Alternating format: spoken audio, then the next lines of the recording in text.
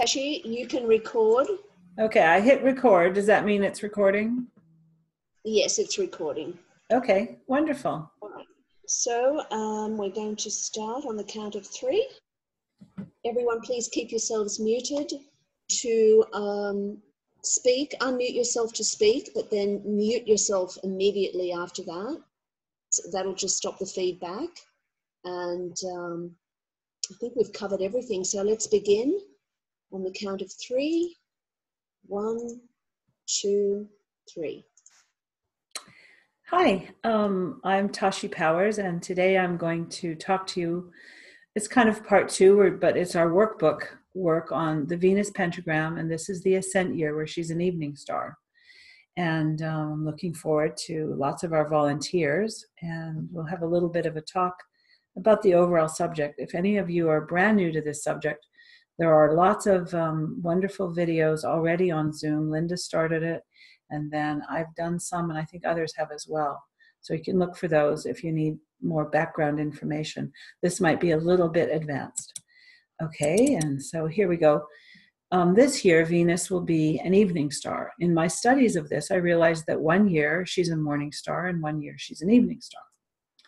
So in 2018, her first gate begins in March, and we're going to go through the 7 gates, looking at people's charts. And we wanted to talk about the fact that Venus, in the old myths, she disappears into sunlight. And in the old myths, she disappears into the realm of her sister Ershkigal. In the Sumerian myth, she's in the realm of her sister Ershkigal. And then she comes back out of that, and that was considered the ascent phase. But what's really, really happening with computers is we now realize Venus is not at all underground. She's actually in light. She's lost in the solar glare in this last several weeks. It happens in the evening star phase, and it happens in the morning star phase. So Venus rises as an evening star, and a few weeks after, the Sun and Venus meet in the superior conjunction. That will happen this year in October, all right? So this long 7-gate thing begins before the superior conjunction. That's how it works with the superior conjunction and the evening star. The Venus-Earth superior conjunction occurs when Venus is behind the Sun. She is closest to the Sun and furthest from the Earth in the evening star phase. The Venus-Earth superior conjunction will form at the superior conjunction when Venus is direct and moving near its maximum speed. So I've called this in my earlier lectures the Kumari kiss because 10,000 years ago in Vedic culture, they believed that the Kumaris were this ancient race of beings that whenever Venus and the Sun formed at either the inferior or the superior conjunction, they gave humanity a kiss. And there are very long cycles of Venus and the Sun making these gorgeous, beautiful, beautiful images that we have in our earlier seminars here. So the full phase is the evening star phase, and that's why it's considered to be more social. We're compelled to complete our social tasks and work on how we relate more objectively to the world and others, and especially if we look as good as this beauty here. Here's a picture of the 5-fold pentagrams of Venus in nature, all right? So a little bit more about the evening star. Let's see. I put in some links from thesky.org. They have really good information for all of you to look up all of the technical stuff for January 8th, 2018, as well as what's coming in October. And as I go through different people's examples, you're going to see that you're going to want to go and look at the in the sky .org links that are on this 3rd slide. All right. So hopefully you can see those okay. And are they too small? If somebody wants, maybe somebody wants to tell me, Wanda, should I read them out or can people be able to get those? No, Tashi, don't read them out. Okay. All right, good. So there we go. Now, Venus begins her ascent after she forms a new pentagram point and appears as an evening star, all right? So she began her pentagram point at the inferior conjunction in January of 2018, where she created a new pentagram point. And then she doesn't appear right away as an evening star. Venus had her heliacal rise in the west, where she became an evening star in February. And I actually at first thought that was the first gate, but it isn't. It takes another month. And she is now going to, on March 18th, as you probably know, she's going to ascend back up through the 7 gates, where she is restored to her position as the Queen of Heaven. And I am relating that in my new book, which is on all of these links here, as more the monomyth, more Joseph Campbell. She's the master of 2 worlds. I studied with Joseph Campbell, so I love myth, but I really want to bring it more modern. So I'm going to use modern myths. And the first gate is Aries. Observe your separating desires. So all of us in evolutionary astrology know that our separating desires are the ones that our soul has come here to figure out. And they are shown to us by our Mars, and mostly by our Mars-Pluto relationship, which is something as an evolutionary astrologer you really have to learn and you have to be familiar with. This first one in Aries is, and when we go through examples, I've connected everybody's Mars, as you need to do when you're studying. You can't just study one thing. You can't just say, oh, it's an Aries Venus-Moon conjunction, which is what this is. The first gate is the Moon and Venus at 14 Aries 48. But you'll have to do what you do with all astrology, is synthesize absolutely everything. So, of course, the Aries Libra is the balance of the Aries need for freedom to express itself and consideration for others. And we will want, as this Aries first gate happens, to really have freedom to express ourselves. So it's always very important, especially with Venus in Aries, to remember to be considerate of others. So the 7 gates, at each of the Venus evening star gates, we integrate values and insights into our emotional body, correlating to the Venus-Moon conjunctions. And that's just basic evolutionary astrology, values and insights into our emotional body, all right? That's Venus and the Moon. The evening star 7 gates correlate to the balsamic phase. Now that is all astronomical, and I'm not going to get into that too much today. Evening star periods are social in nature, as we've said again, and this is a more deliberate, goal-oriented period. So this first of the 7 gates, we're going to feel deliberate, which is already an Aries feeling. So there's this very strong intention. And I think you'll be able to see this with the examples. The events and experience of the past year's descent, 2017's descent, in the morning star phase, has given us a wider perspective as we choose the path forward. The ascent of the 7 Venus-Moon conjunctions, as I've just said, correlates eventually to the reward and return with the elixir in Joseph Campbell's monomyth. And I'm not going to plug my book, but this is the only thing I have to say to you. That's all. I've correlated everything with evolutionary astrology and Joseph Campbell's monomyth, and it's not in the rest of this talk. I'm sorry.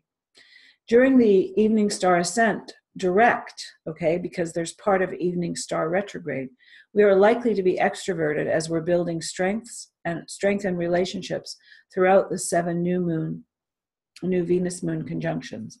So what I feel is, since we're going towards this Queen of Heaven feeling, or this return and reward with the elixir, those who are successful in finding their authentic voice are often influencers, if that is within their soul's purpose. I think that's the Queen of Heaven, 7th gate business, all right? So here's the actual chart of gate 1. Being astrologers, of course, we have to study this chart. So I want you to see that she is an evening star. So here's Venus, for those of you who are, newer to astrology. There's Venus, and there's the Moon, and there's the Sun. Now the Sun, this is the descendant, so this is sunset, and the Sun is going to move over this first, and then Venus will move down, and the Moon will move down. Everything is moving this way. Okay, this is sunset. This is midnight down here at 10 Sag. Over here, the ascendant for this chart, ascendant is east, and that's sunrise. And then up here at the top is noon, high noon, all right? And we call that the midheaven in astrology. So there's Venus moving after the sun over the descendant. So that's how you can see visibly that she's an evening star, for those of you who might need to see that. Now let me just erase this if I can. Goodness me, select eraser. Give me a second to erase all that. Okay.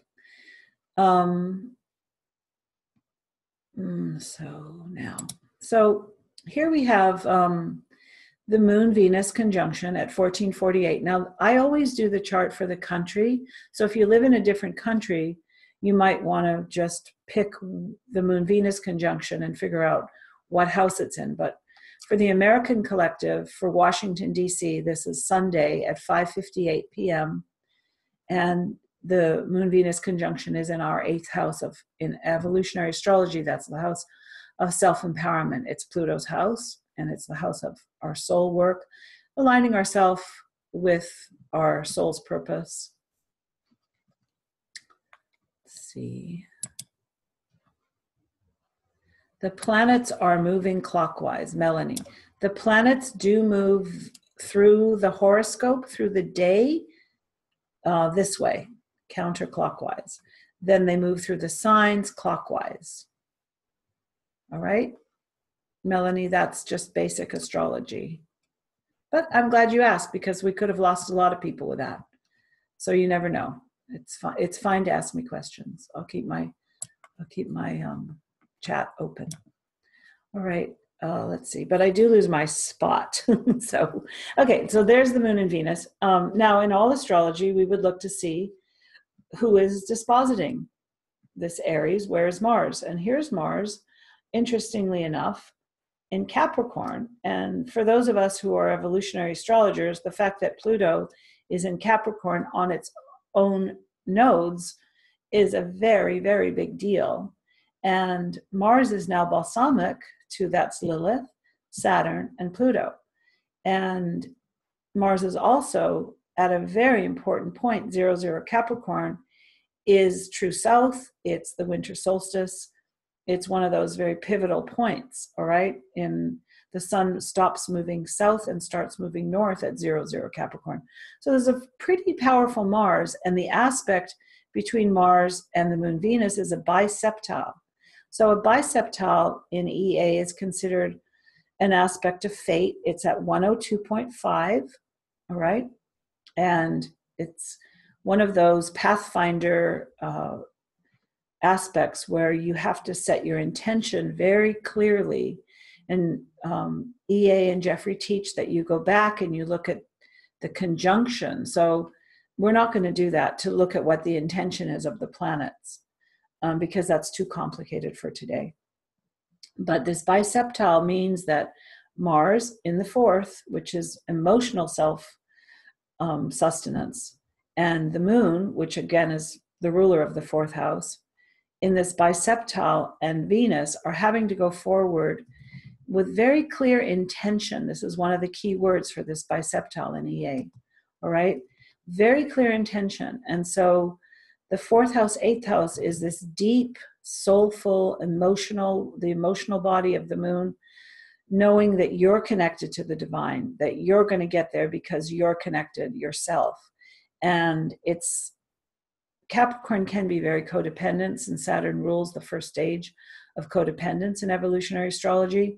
But this biseptile says, work with this codependence, make good choices, look at your basic intention, find your path, go forward by being very clear that you're going forward in a way where, and we'll see this Moon Venus in Aries with Mercury Uranus, where you are awakening, where you are aligning your willpower, which is more that's more our sun, but the whole kind of stellium in the 8th house with God's will, and Uranus with this sense of being connected to your tribe, to your community, learning. Studying astrology for those of us who are here is excellent for this septile. And then learning with Capricorn to be very aware of what is your work in the world.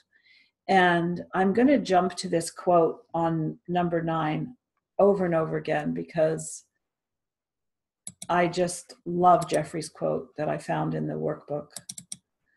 Capricorn represents how you're going to establish your sense of personal authority, Leo, in the context of the society you live in.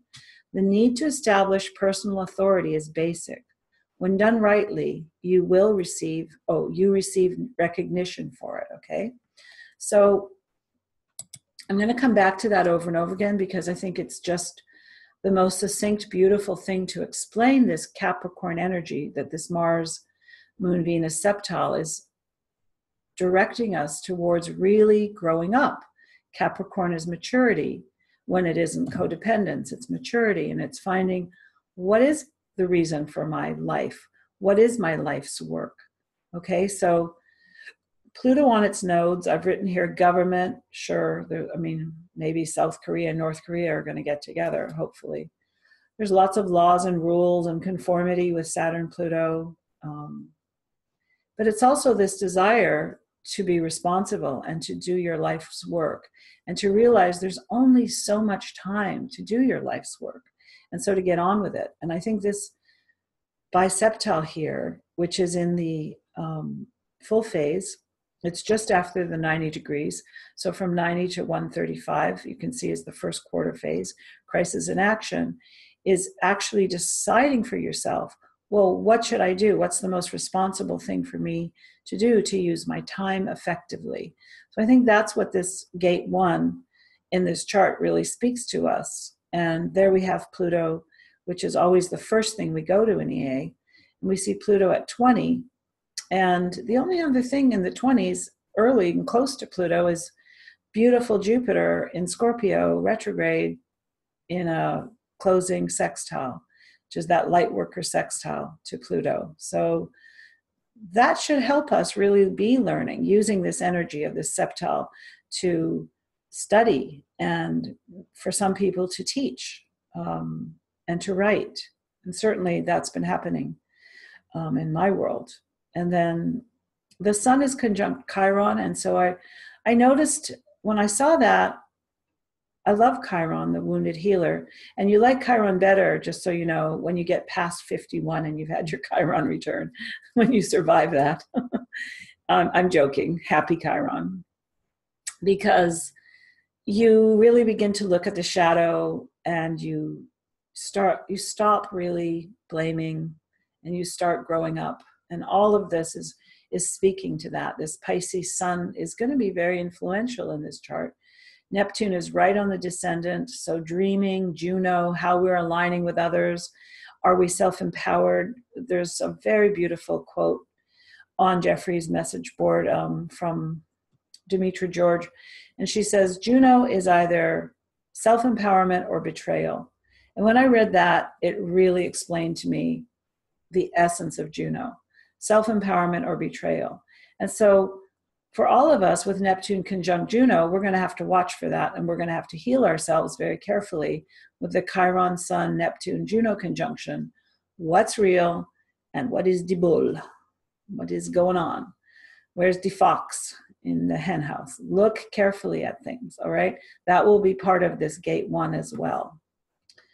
All right, and then I wrote a little bit more about gate 1. So what I discovered about the evening star is that it relates to the full phase balsamic phase, all right? So we start with it, and this is an excerpt here from Joseph Campbell's monomyth. We start this with a sense of, and I know this is a Moon-Venus conjunction, but as everybody knows who knows astrology, things are very layered, all right? So Venus is in her opposition phase with the sun. And so I'm tying that in to, this is the Joseph Campbell meeting with the goddess, integration of self and society progresses, all right? And so that's what's going on at this first gate. And then I like, of course, the tarot very much, being that she is the mother, probably one of the mothers of astrology. And this is my friend's beautiful Venus card, Lee McCloskey. The Empress is the third key in the Tarot Arcana and is represented astrologically by the planet Venus. The Empress symbolizes Mother Nature, the fullness of fertility, growth, prosperity, peace, and beauty. She is creative inspiration and the guardian of true magic. To her belong love, beauty, art, imagination, intuition, sensuality, and desire. She symbolizes love as the formative energy of the universe. She is a sustaining and nurturing mother of all creation. Luminous intelligence is the mode of consciousness attributed to the Empress. She is known as the mother of light, the mother of ideas, described as pure emotion, having no subject or object, being filled with and emanating light. She is the passageway between luminous light and the unknowable supreme darkness, which I just thought was the most wonderful quote, considering we are looking at the ascent of Venus from sunlight. She is light. She is this luminous intelligence. So really use these keywords to think about what you're dealing with, all right, in our work today. And then I read this, and I'm going to read it again because I think this quote from Jeffrey is the most, I have a lot of Capricorn, so this has really helped me. But we have our current Venus pentagram point in Capricorn, so this is why I put this in here. Capricorn in the tarot is the World card. Capricorn represents how you're going to establish your sense of personal authority, Leo, in the context of the society you live in. The need to establish personal authority is basic. When done rightly, you receive recognition for it. And so this is the World card, and you can see this beautiful figure reaching down and the other figure pulling up. This is from Lee McCloskey. And then he says, the world is the 21st key in the Tarot Arcana and represented astrologically by the planet Saturn. And as we all know, Saturn is associated with time, maturity, structure, gravitation, boundaries, the truth about the truth, and beauty through perfection. The mode of consciousness attributed to the world archetype is administrative intelligence, suggesting that it guides and directs the energies of manifestation, formalizing patterns that govern life and order creation. All right, and so this is a beautiful, beautiful image that my friend was kind enough to let me use and is always kind enough. So we have our current VP point at 18 Capricorn, and it formed on January 8th, 9th, depending on where you live, 2018, and it was conjunct the North Node of Pluto. So I do hope that the events connected to that in the world will be easy to understand as time passes. Jeffrey spoke at length in various videos, which can be found on YouTube, about the tumultuous period of Pluto's transit through Capricorn. Pluto is also transiting its own North Node 2018 and 19, and it is my hope the Kumari kiss will cause a huge reform. And as of this writing, the Olympic Games in Korea may bring a resolution between North and South Korea, which of course would be pointed out by this historic transit of the VPP conjunct Pluto and the nodes of Pluto. Possibly. The following VPP will be in Scorpio in October, and that Scorpio VPP is fading. The last Scorpio VPP occurs on October 2026, but the next VPP begins in that series in Libra in 2022, which is also when Pluto goes into Aquarius. So 2022 is going to be really interesting. A changing VPP is huge, and I've spoken about that before in earlier videos, and I'm certainly writing about it. All right. Here are the dates of the Capricorn star that forms, the pentagram Capricorn. I'm calling it a Venus pentagram point. The Venus pentagram point closest to your birth month and day is your natal Venus pentagram point. And you place that in your chart, and we have lots of examples coming on how to do that. And the house where all five are located will show you how everything is working. So you'll have inferior conjunctions when it's retrograde and superior conjunctions when it's direct. All 5 points are attractors. Venus is an attractor, okay? They line up with important events and charts of those individuals with whom you share the journey of life.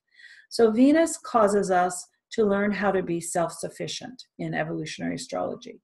She rules the second house and she rules the seventh house.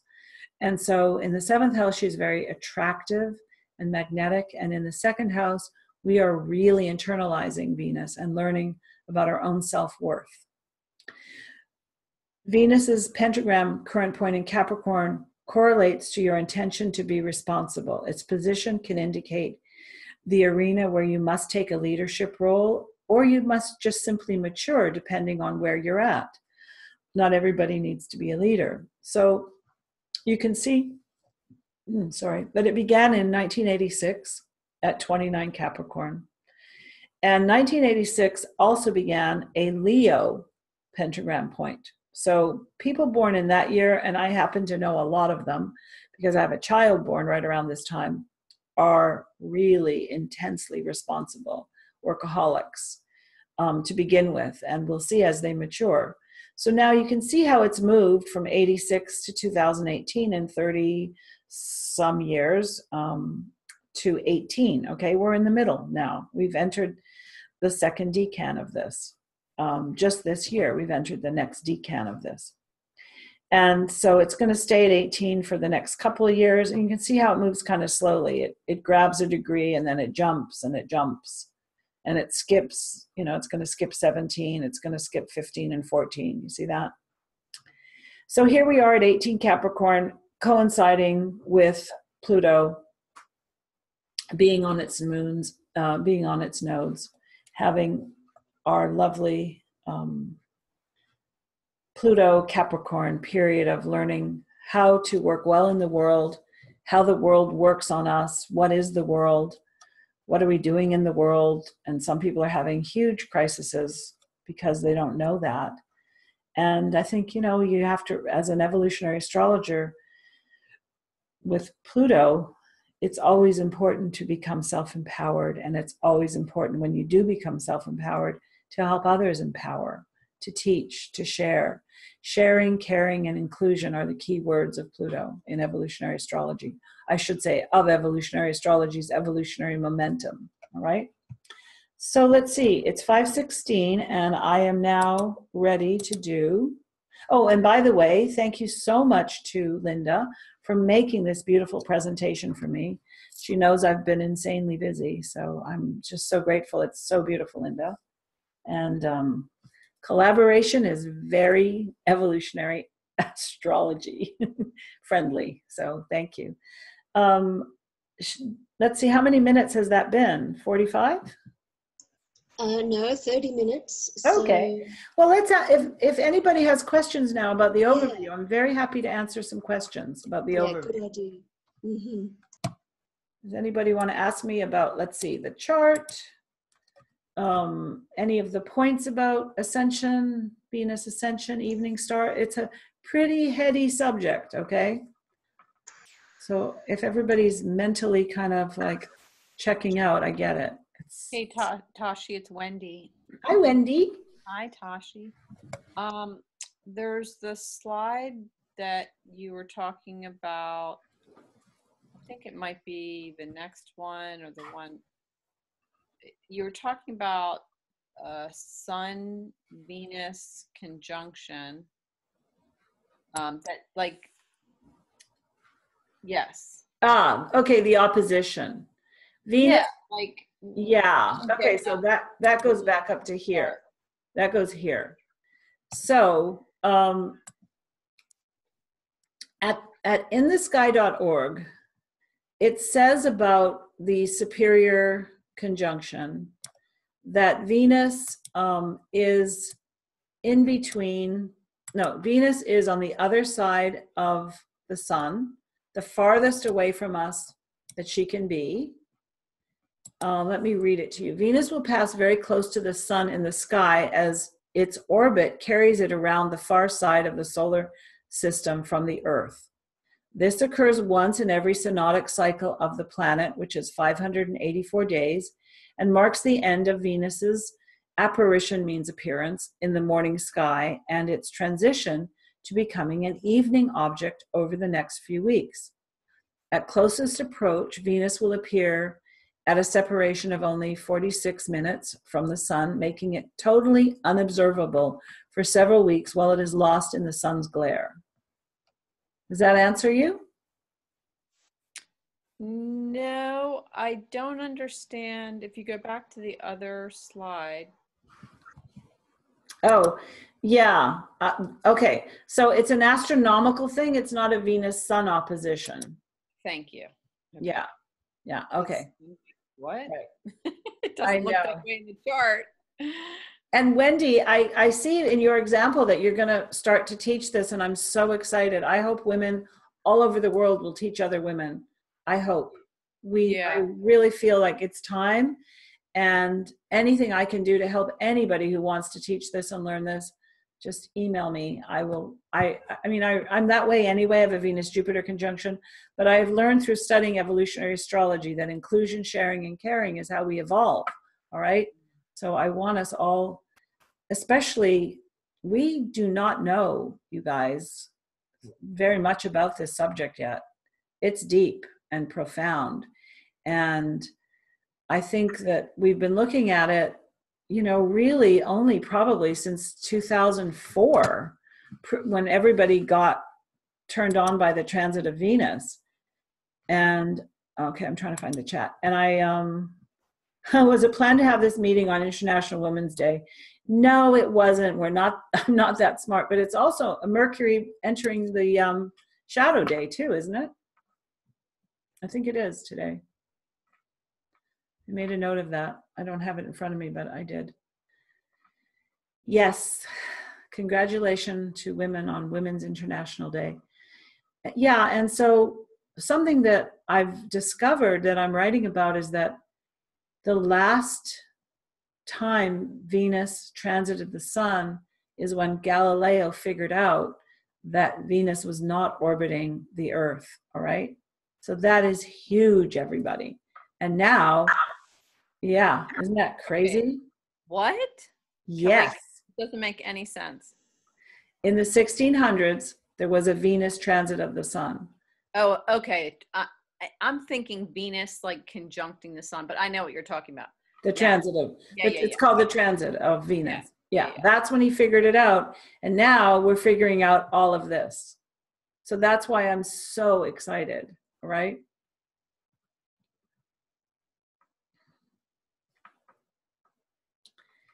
Anyone else?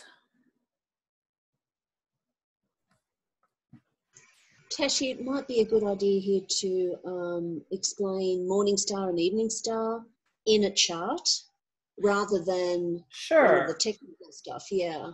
Okay. So, well, I did explain that this was an evening star, right? Now, if Venus was setting first, she'd be a morning star because she'd be rising before. But when she sets after the sun, she's an evening star. Because when this sun is now below the ascendant, Venus is still visible. This day, when Venus sets, March 18th, you'll probably be able to see her close to the moon. And you'll probably be able to see Mercury too. But if Venus was a morning star, she would be down here where Neptune is, and she would be coming up as this is going around. Let me get another tool here. She would be coming, they come around. Oh, that's not it. Let's see.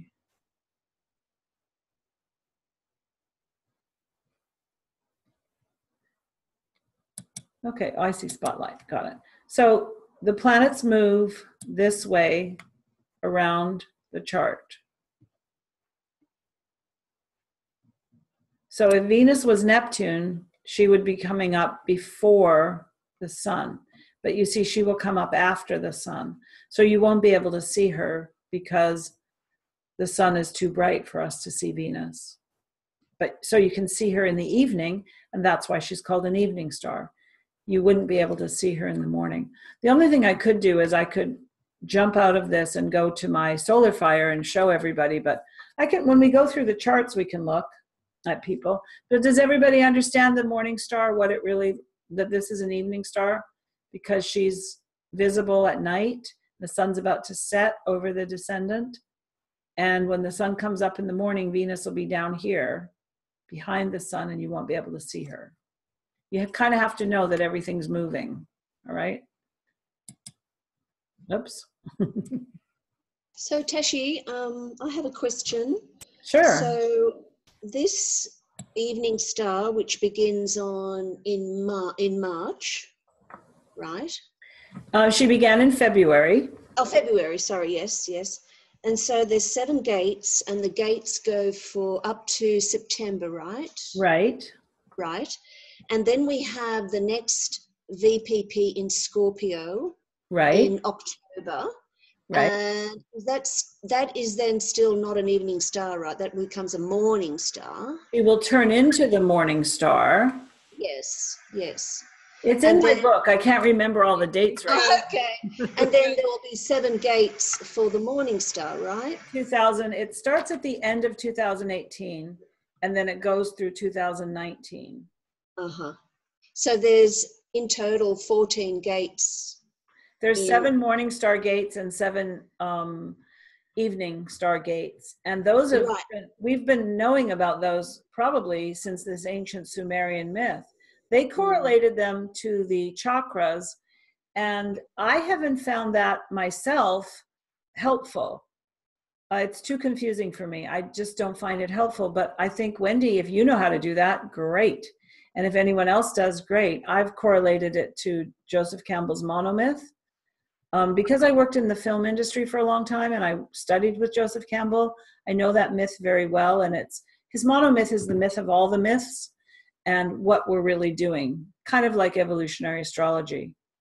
And so this is the beginning of the second half of the phase in evolutionary astrology where we're in the full phase. The evening star is the full phase. And so the first gate is the opposition. I'm correlating it, I mean, other people may have other ideas. I'm very, I have Uranus on the ascendant on the south node, so I feel like I can figure things out. Hopefully I have it right. Tashi? Yeah. So what does that mean in opposition of 180? You're correlating you're correlating the balsamic phase and the different gates to these. I'm correlating the full phase through the balsamic phase. Okay, I see. Okay. And those are the 5 phases. Yeah, and Wendy, since you're going to teach this, you're going to be able to buy the book in a few days for $3.99. Everybody can. I really want to disseminate information. Well, I'm going to be teaching it from a different point of view, which is great. But the more we know, the more we can help everyone, Oh, yeah, absolutely. Knowledge is so self-empowering in my version of things. Of course, as a Gemini, we have to learn we can't know everything. Anyway, so did I answer the questions? Yes. And these are the keywords that I'm using for these aspects that are a combination of, the Rudyard, Jeffries, and the monomyth.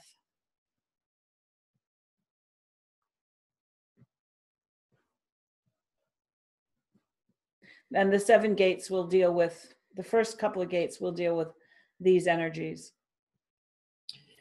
Tashi, it's Jennifer. Hi.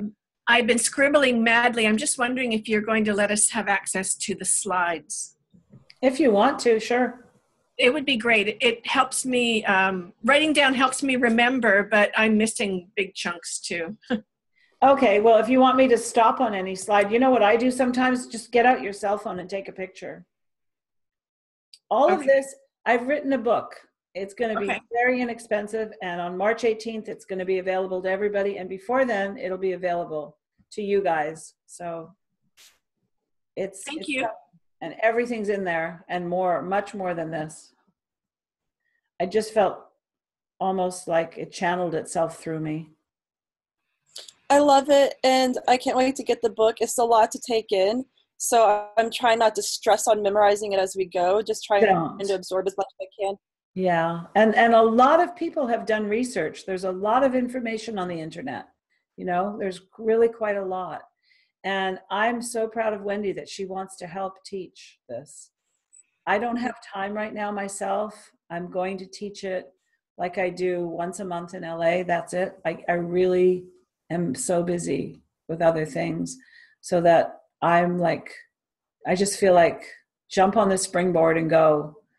And it's just so extremely exciting that we have the opportunity with computers to know what happened last year at the gates and what happens next year. And you're going to see many of these gates repeat.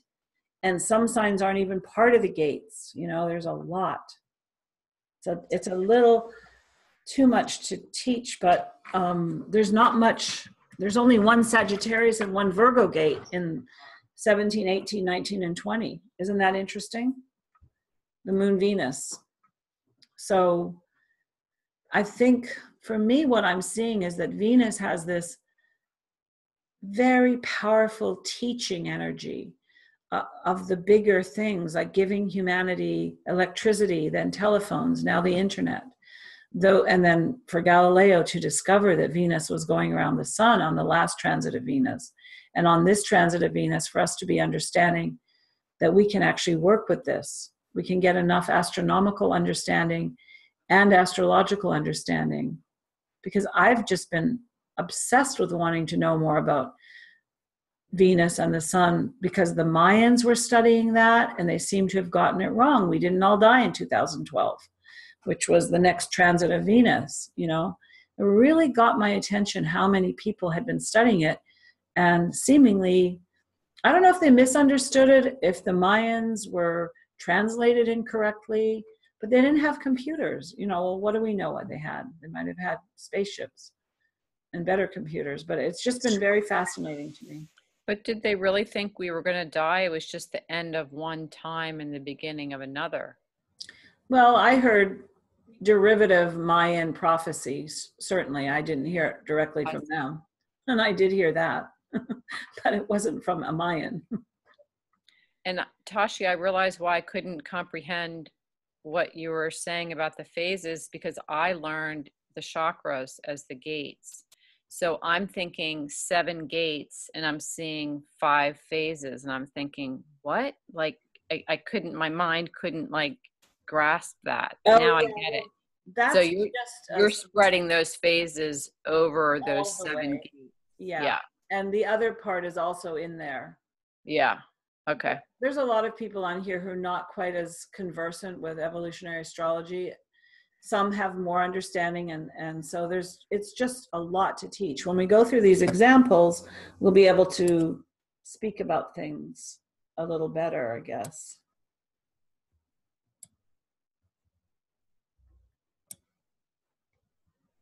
So I can't think of anything else to tell you. Morning star, evening star. Yeah, morning star is the inferior conjunction, and it's the descent, and that's good to memorize that, okay?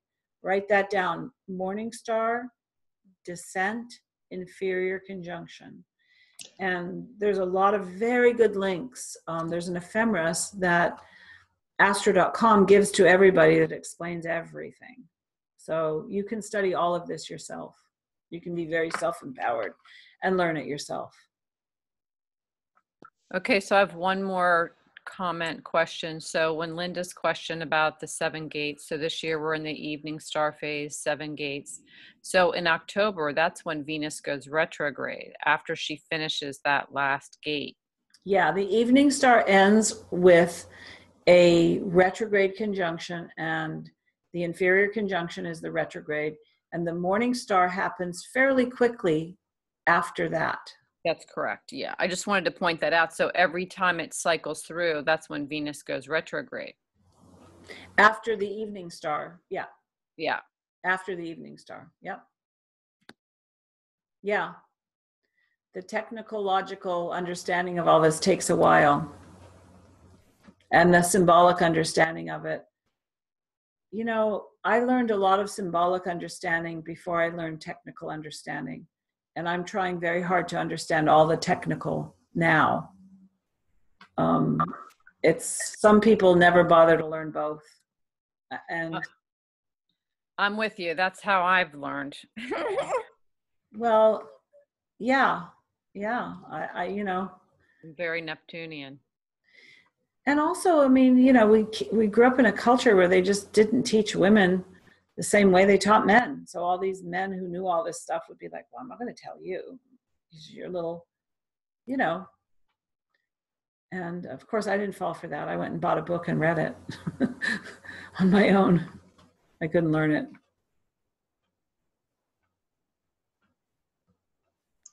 Tashi, how about we have a break now and come back with the volunteer charts?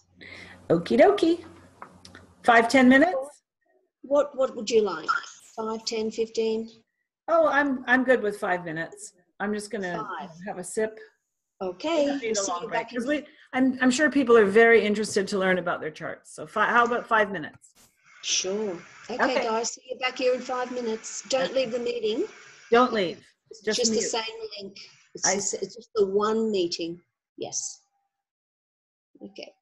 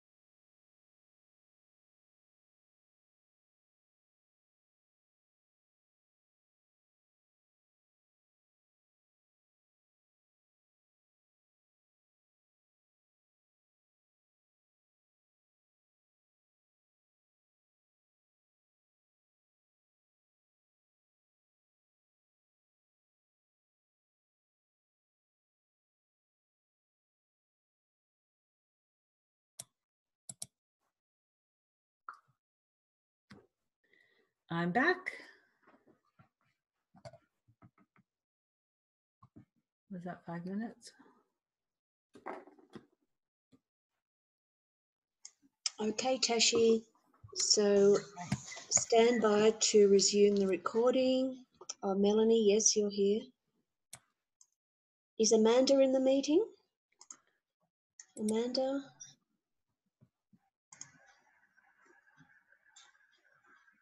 Okay. So, ready, Tashi, to resume? I'm ready. Is my screen still being shared? Just one moment. Yes, it is. Yes. Somebody's written to me. Can she send her chart? No, unfortunately, no, because we've done a lot of preparation with the charts and it's just not that kind of thing. Right. So thank you, whoever wrote to me. Patricia. Yeah. Okay, so we're going to resume on the count of 3. 1, 2, 3. Go ahead. Hi. Okay, so it's the Venus pentagram, VPP, and the 7 gates, and we are resuming. Let's see, the Venus pentagram workbook, and this is the volunteer slides portion. And thank you, Linda, again. So here are our volunteers for this beautiful, beautiful birth of Venus. Okay, so is our first person Camelia? Are you with me? Yes. Okay. I don't know why I can't see people. Hold on, let me see. There we go. I see you, Cami. Okay, hi. So here's your chart. Excuse me one moment. Cami, just keep yourself muted and Oh, okay. only unmute when you're speaking, just to stop the feedback. Thank you. Go ahead. All right. So the first thing I noticed is that your VPP5 is going to be very activated because you have the moon at 12 Aries and Chiron at 17 Aries, right? And so then, as any good evolutionary astrologer has to do, you have to look at this is like a magnetic kind of energy, right? There's a moon-Venus conjunction on your moon Chiron in the 6th. So we're going to look at where is Mars in your chart, since this is an Aries transit. We see that Mars is also in Aries, and it's retrograde in Aries in the 7th. And so the moon is coming to that Mars, and Chiron is very slow moving, but all of it is opposite Uranus. And I noticed that you write in your journal that you actually had a fight. And Mars Uranus, of course, is about fighting. And Chiron Uranus is about learning to heal fighting. And Moon Chiron is to learn how to become emotionally very, very unwounded by becoming very self-sufficient emotionally, right? And aligning yourself with the way that I like to say it is just so easy. If you're connected to God and your emotional reliance is on the divine, then you will not become a codependent person who thinks that satisfaction and happiness can be found outside of yourself. And so Moon Chiron, which I happen to have also, and with Mars, so I kind of know your chart, opposite Uranus. So hello me. I think one of the things that I had to learn, which might help you, is how to resolve fights, how to use my willpower to align myself with the highest, best outcome for everybody, to never, ever, ever be revengeful, to never, ever think to be negative. And your Uranus is in Libra and your Mars is in Aries. And your Venus, though, which rules that Uranus and your ascendant in Capricorn, is all about what we've been talking about today. How much time do you have in your life, really, to get your work done that your soul sent you here to do? All right. And with Mars sitting right on your Venus in that first gate chart, I think there's going to be a lot of learning. Here you are getting somebody to tell you something. Look at that, lucky.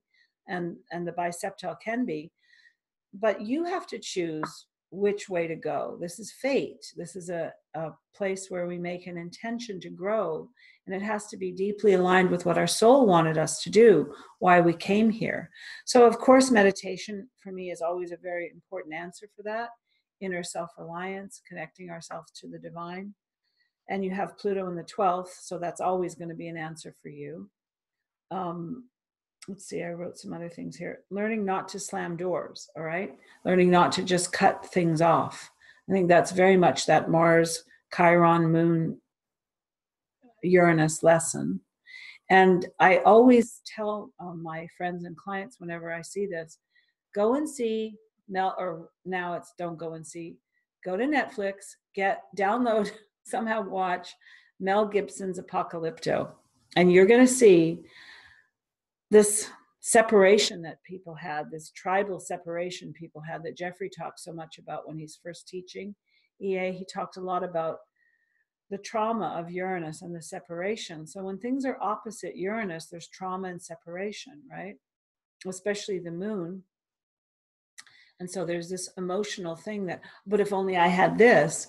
And eventually you learn, no, it's an inner connection to the divine that will make you happy and feel satisfied. So we move from this sense of lack to this sense of satisfaction. And that's how we evolve. We don't stay stuck in the lack. And if you see Mel Gibson's Apocalypto, you'll see all of the separation and sacrifice that was going on in this movie. And to me, it looks like a lot of bad past lives and a collective bad past life for all of us to be working on. So Venus in Capricorn, being responsible, how you communicate, and also that Venus is pretty much in the new phase to having just left the North Node, and Ceres and Lilith and Juno, who just happen to be on the galactic center. So you learning to be a responsible communicator and really teaching what my friend said in the tarot, the truth about the truth to people, really opening that Gemini, learning to name things and studying natural law and really opening yourself up that way is the way that I think this first gate is going to create a real healing in you.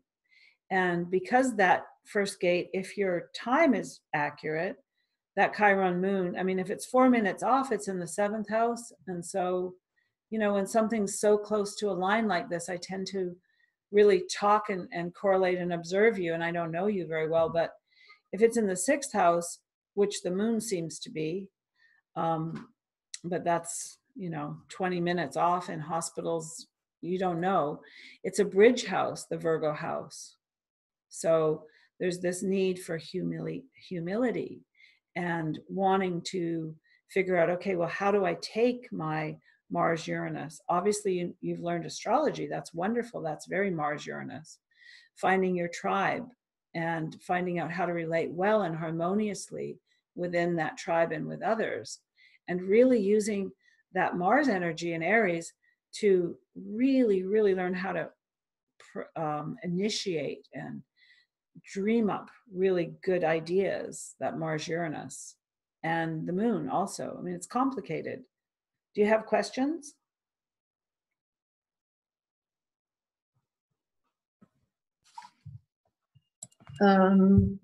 Yes and no. I don't. Because the next. I'm sorry. I'm not quite sure with. Okay with the terminology. So the next. What is it? Conjunction or. That's going to be on March 18th. That's going to be exactly on that moon, right? Is that what? Yes. Yeah. Yeah. It will be at 14 Aries, 14 Aries 48. So it's right there. It's very close. Yeah. Well, everything that you said was right. It was a big thing for me learning how to be myself without accommodating everybody else, because I need their love or acceptance and everything. So it was the story of my life so far, and I just recently started to realize how bad and how embedded this was in me, because I wasn't aware of it that much. And I think that had also to do with the fact that Chiron now is squaring the nodes, and also is coming closer to the square with Venus, and it's going to activate all this grand cross. So, but communicating and teaching those things for me is what gives me the most pleasure, to a point where I've never realized how much I like this until like last year, when I started talking about this stuff more. And that's where I'm determined finally to go to, I mean, in that direction. Great. Well, I'm sure you're going to be a wonderful teacher. You have a VPP up there in on your south node, so I have a feeling you've been a teacher before, and that the Kumari Kiss, this Venus energy and this knowledge is something that you can definitely pioneer. And are you in Europe? I am from Europe, but I live in California. Oh, I see. Okay. Yeah, and women are really responding to all of this wonderful new, because of the Me Too movement and the world, women are waking up and wanting to become stronger. And certainly astrology has always given us a lot of really lovely help. Okay, so let's see. I don't have any kind of timer here, so let me try to use the timing. Tashi? Yeah, 8 minutes. Okay. 8 minutes is up, yeah. And we're done, right? Yes. Is that your 8 minutes? Okay, and I'll watch it on the next one. All right. Thank you, Cam. I'll send you a quick chat message when it's time to move to the next one. Okay, and now it's okay. So that's it, Cami. You're good. Yeah, thank you, Tashi and Linda and everybody. All right, Alexandra, are you here?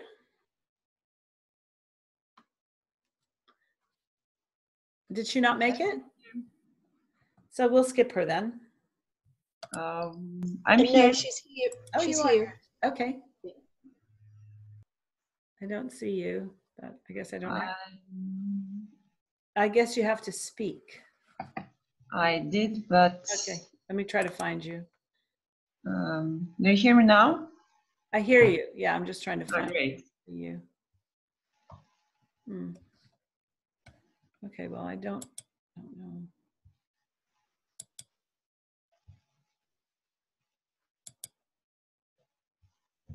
There you are. Okay. Oh, you just have a picture of yourself. All right. Yes, I cannot turn on the video. I'm sorry. That's okay. All right. So let's see. Your, for some reason, I didn't make notes about yours. I wonder why. Very sorry. It's opposite your Saturn. Yes. And it's in your 7th house. And so it's going to happen in the house of relationships and partnerships. I see. Exams. Okay.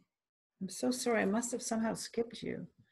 I got everybody else because I see notes, but okay, let's just do this. So this is how I do it. I look at this, I look at Aries, and 14 Aries is near her VPP 5. It's at 17. I think that's 3 degrees is close enough. So it will activate one of your intentions as a soul, which was the Aries VPP, which I believe is, that VPP is about the pioneer in all of us, all right? Okay. And you can look online and see how long that Aries, when it started, what has gone on historically with it. You can learn about it, and you can see how it affects you in the 7th house, which would be people who came into your life that you related with, that you were connected to.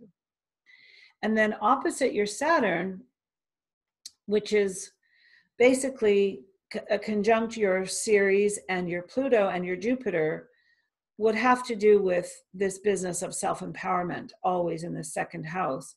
Are you thinking about partnering with somebody for business reasons? Not at the moment. Okay, No. And how about your, I'm just trying to get a sense of what this Saturn, Pluto, Ceres, Jupiter How do you make a living with that second house? I work at one company, insurance company, Okay. and I'm starting to have to work as astrologer because I'm at astrology studies in here in Belgrade. I'm in a school, so I'm finishing second year, and little by little I'm starting to work with clients. Okay. And so your second house is, I think you're learning to be happy because of your own ability to choose to be happy, correct? Yes. And, you know, Rosicrucians say that the moon is either lunacy, ferocity, and madness, or happiness. And then I added enlightenment, joy, bliss. Okay. So I like the Rosicrucian astrology because it's spiritual. And so I've always held on to that. Astrologers call it their toolbox. I mostly have all evolutionary skills in my toolbox, but I kept a few things. And so happiness is certainly part of having Pluto in the second house because of Venus ruling the second house. So it's going to oppose all that. And I think this first gate for you is, how are you going to get along with others? How are your relationships with others going to improve? The opposition as a transit is always a time of learning how to integrate in society better, the social gate, as we become more integrated with others. Do you have, are you single? Are you looking for a partner? I'm married. You're I'm married. married. And, Yes. So is there maybe then with Pluto and Libra more self-empowerment in your marriage, issues of more awareness of self-empowerment, more awareness of happiness? I could say that it's more about empowerment and happiness with relationships in general In general. Okay, that's than good. in my Well, marriage. probably because in evolutionary astrology, we use the 8th house for marriage. So that was probably my mistake. The 7th house is more about our interaction with others one-on-one, partners and people one-on-one. And the 8th house is marriage. So I definitely always have to remember that. Do you have any questions for me? You have 3 minutes. For me, what I'm concerned the most about is Venus, my chart, is actually square with Pluto, with Saturn, and with Jupiter. So can you please clarify a little bit from the point of the... So the VPP, the current VPP is at 20 Capricorn, and it's sitting on your Venus in the 5th house. And Pluto is also basically sitting there because it will retrograde and go back to 19. And so it will cross over your Venus another time. And in the 5th house, well, we have to know a little bit about your life. An opening square is always a crisis in action. And so Pluto is squaring your nodes. So this Pluto-Jupiter business, or I would say all of it really, Saturn, Ceres, Pluto. Do you have children? Not yet, no. And I think that the skip step for me, if I was consulting you, I would say that this is a lifetime where you decide to have children. You value. Yes, it is. Yeah, exactly that. Right. But it's like really taking profound decision. It's not, okay, I will have kids. It's now really something like I decided to do to try to have children in the next year, during the next year. Because before it was okay, I will have children one day, but now it's more like decision to do it. And as a woman, I would tend to believe that very high souls probably want to come and be birthed through you, because you can give them a life where they can learn about their soul. And that will be very important for you to do that. That's what I would say. And then, of course, learning to understand what is money. You know, Pluto in the 2nd house. How do you do the right work so you attract to yourself exactly what you should be having, so you find the right work? because you're using your talent and you're doing the right karmic energy level work for yourself. I think that's very important with Pluto in the second house and as a skip step for sure. Yes, yes, I understand. Because before that, I have also Saturn squaring my Venus, and Well, that just means be happy, be responsible, use your time wisely. What Jeffrey said in slide 9. Yeah, I had during past years a lot of transformation regarding that, and I can see improvement. But I also feel that need to really to use my talents to make living out of my talents, not just from the work. Okay. Thank you very much. Okay. All right. And here we have Jennifer. So your third VPP is very activated. Jupiter is at 16. That's not even 2 degrees away from 1448.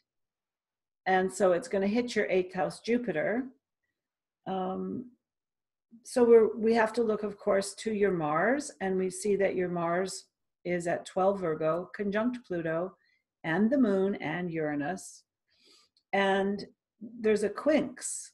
There's an inconjunct here from Jupiter to Mars. So I think that the triseptile that's in the chart of Gate 1, as well as the activation of your Mars-Jupiter series, Juno, Pluto, Moon, Uranus, Vesta, quincunx, is going to really give you a sense of how do I go forward. And the quincunx is humility or humiliation. We're learning humility. This is the opening quincunx, so it's the early one where you really have to learn to serve, all right? And the way that it's described by Jeffrey in EA is that he says all of the talent at Leo, of the fire trine of Leo, Aries Leo, now comes to this Aries Virgo feeling of, okay, the bridge energy of Virgo. How do I get ready to integrate myself into the social sphere and get along with people and do the work I'm supposed to do and the life I'm supposed to have with others? I have to learn humility to serve. And so this quincunx, you have a lot of this. And I believe that this gate will test you in a certain way. Where are you, Jennifer? I'm trying to find you. I can see you. I just unmuted. I'm right here. Okay. Can you see me? I'm trying to find you. There's, I don't know how to use this very well. You must be here somewhere. I'm going to find Tashi, you. Yeah. two charts down from this one. Okay, 2 charts down. I see Tashi. There you are, Jennifer Cobb. I got you. Okay, sorry. But you're on the wrong chart. I'm on the wrong chart. All right. So am I reading the wrong person's chart? Keep going. One more. Did it? No, back. Back. There we go. Okay. No, that one. Yes. Okay, Good. I started on the right chart. Okay, and I found you, Jennifer. All right. So, so Jeffrey said it means align your ego or personal will to God's will, humility or humiliation. Mars is faster, so this is the 150 quinx energy, and this creates an inferiority complex. And you fix this inferiority complex with this Aries Virgo one by really understanding you're entering the social sphere on God's terms or the divine's term, all right? And honoring the other's needs. And then the crises in our lives abate, they go away. But we create crisis after crisis with Virgo while we're complaining so much. So I have said about this, compliment more, complain less. And it's a Kundalini mantra that I like. Kundalini yoga. So I think that with the Jupiter in the 8th, you may have some financial opportunities. You may have some philosophical opportunities. Of course, Jupiter rules natural law in evolutionary astrology.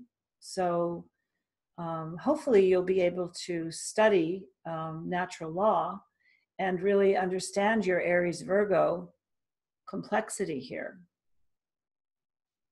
And of course, I recommend to everybody the wonderful book that Linda did for Jeffrey, which is the glossary. And that book is the best thing ever, ever, ever. It's better than ice cream. Okay. It's so good. Thank you, Linda. Thank you, Jeffrey. And if you can read and study in that book, you'll really understand your quincunx here. But I think that the gate 1 opens that up, and then we look to see where is that Mars in Capricorn, and that's making that biseptile for you, right? Do you remember there was a transiting Mars to the Venus moon? So it'll be in your 4th, all right, just at the end of your 4th. So that suggests that the pathfinding that you have to do is deep. It's that 4th house, right? And the 8th house. So it's a deep internalizing strengthening of your purpose, Capricorn, your ability to work with the world,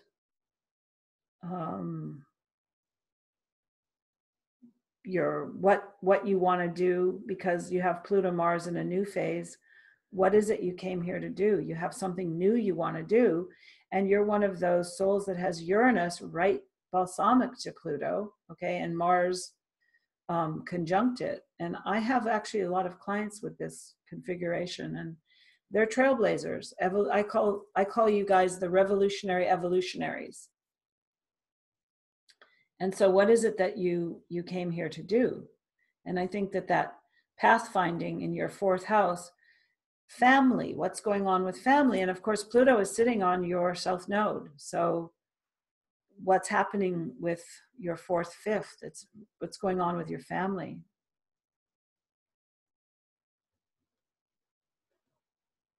Do you want me to answer that, or you're just putting that out there? No, you can answer everything, because I've said what I want to say, so now I can answer your questions. You're right on the dot, and what's going on with my family is that I'm just in the midst of a total trajectory change in this lifetime, and I think it's one of many lifetimes. And so I had huge abandonment with both parents, and I have had a child. She's 17 now, and I have shown up to be a very caring, supportive Cancerian mother, and in doing that have created the mothering for myself that I needed. So I've got the safety, security, and I'm just I've had about 1.5 years of very quiet contemplation and connection with the divine, and I have that sense of just kind of waiting for my future to unfold. Well, Pluto's going to go back and forth over your South Node. Yes. You know, the 5th house, it can bring a lot of wonderful things, but in evolutionary astrology, we work on our creative self-expression, and we align our personal will with the divine will, Leo Aquarius. And I'm sure you've surrendered to do that, because I know Pluto, it doesn't give us a lot of leeway to do anything else. We learn it, and it's been there long enough that, and that's wonderful that your child and you, and she will eventually leave home, right, to go to school. And that will be part of all of this too. It's coming up quick. I got 1 year and a bit, but I feel anticipation and excitement about that. Yeah. Can you just talk briefly about where Venus is currently? Because it's also sitting right on my South Node. You mean Venus today? Yeah.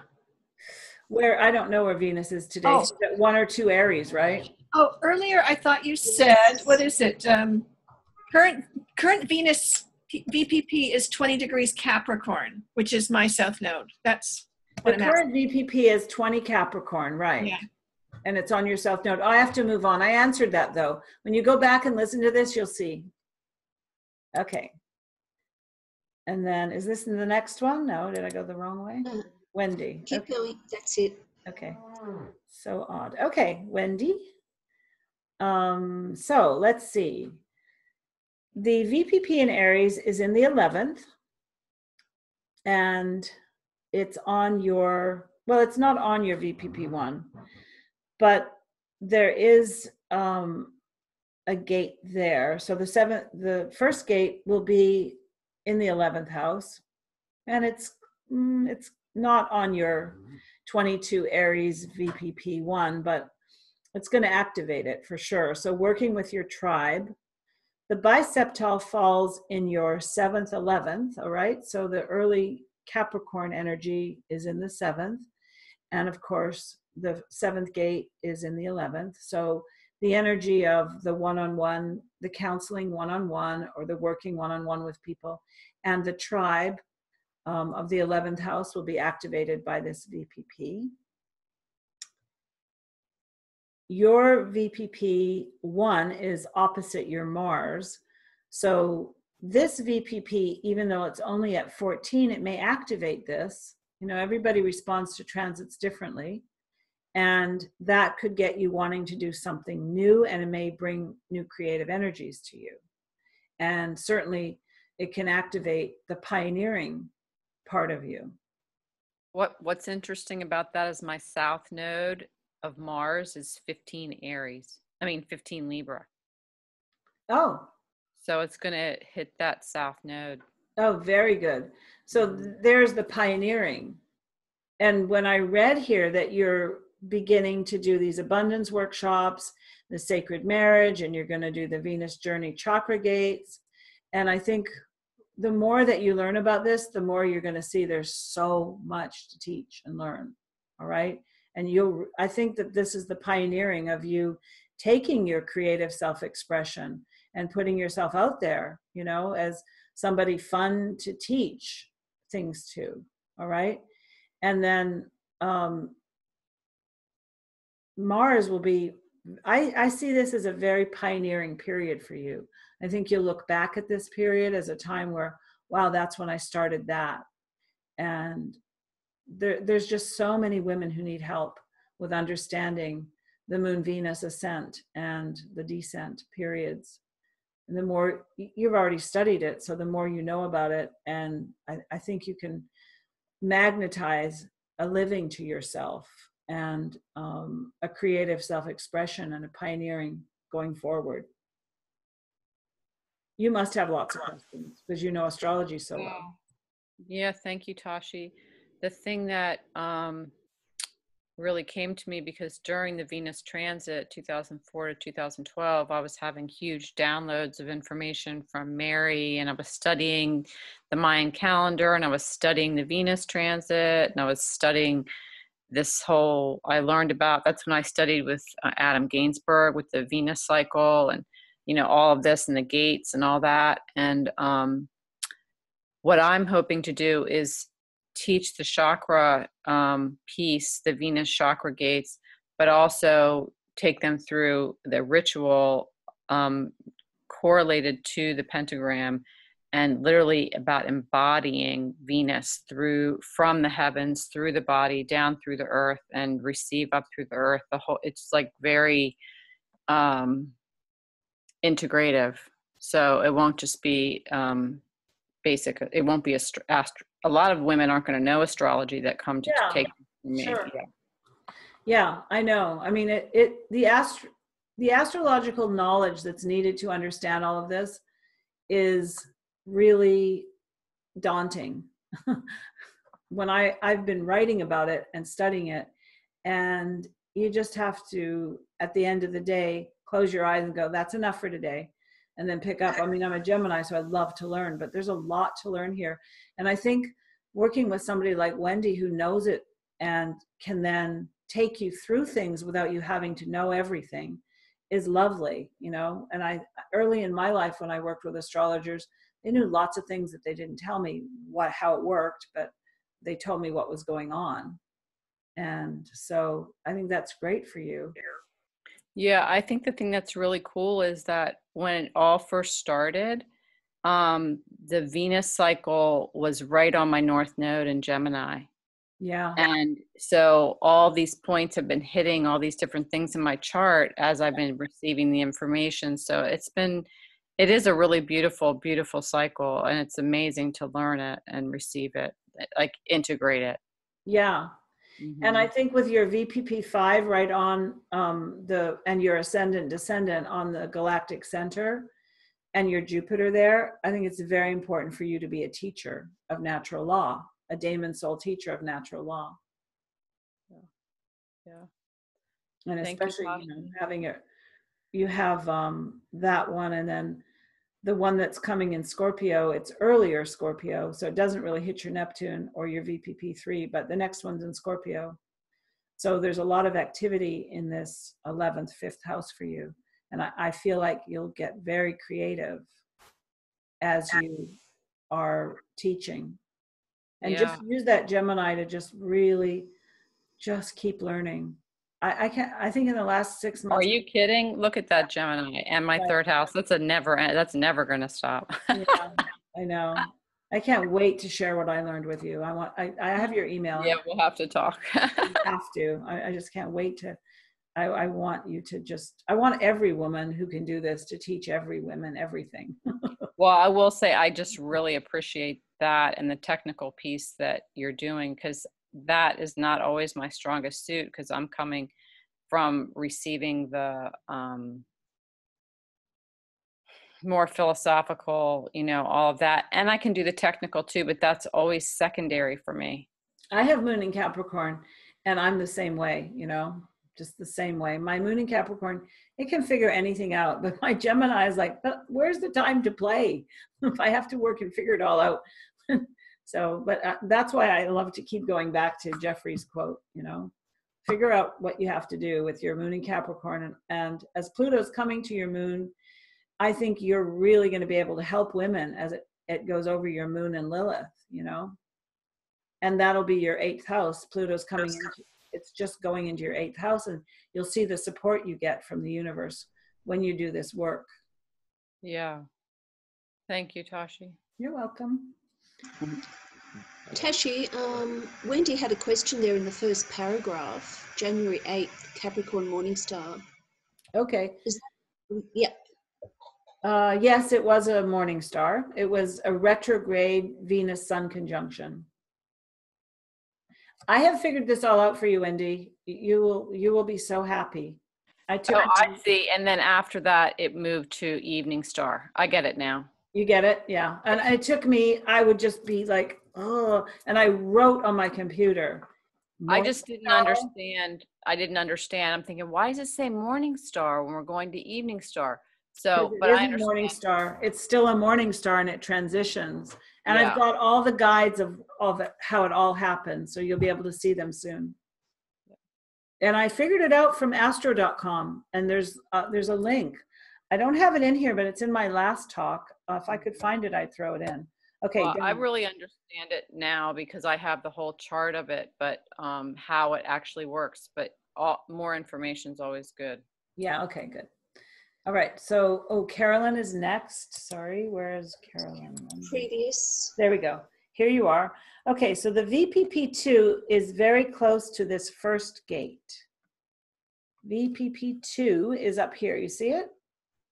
And your Juno is at 7 Aries. And so the 7th gate is at 14 Aries, but your VPP2 is at 16 Aries. So it's a 12th house first gate for you of these 7 gates.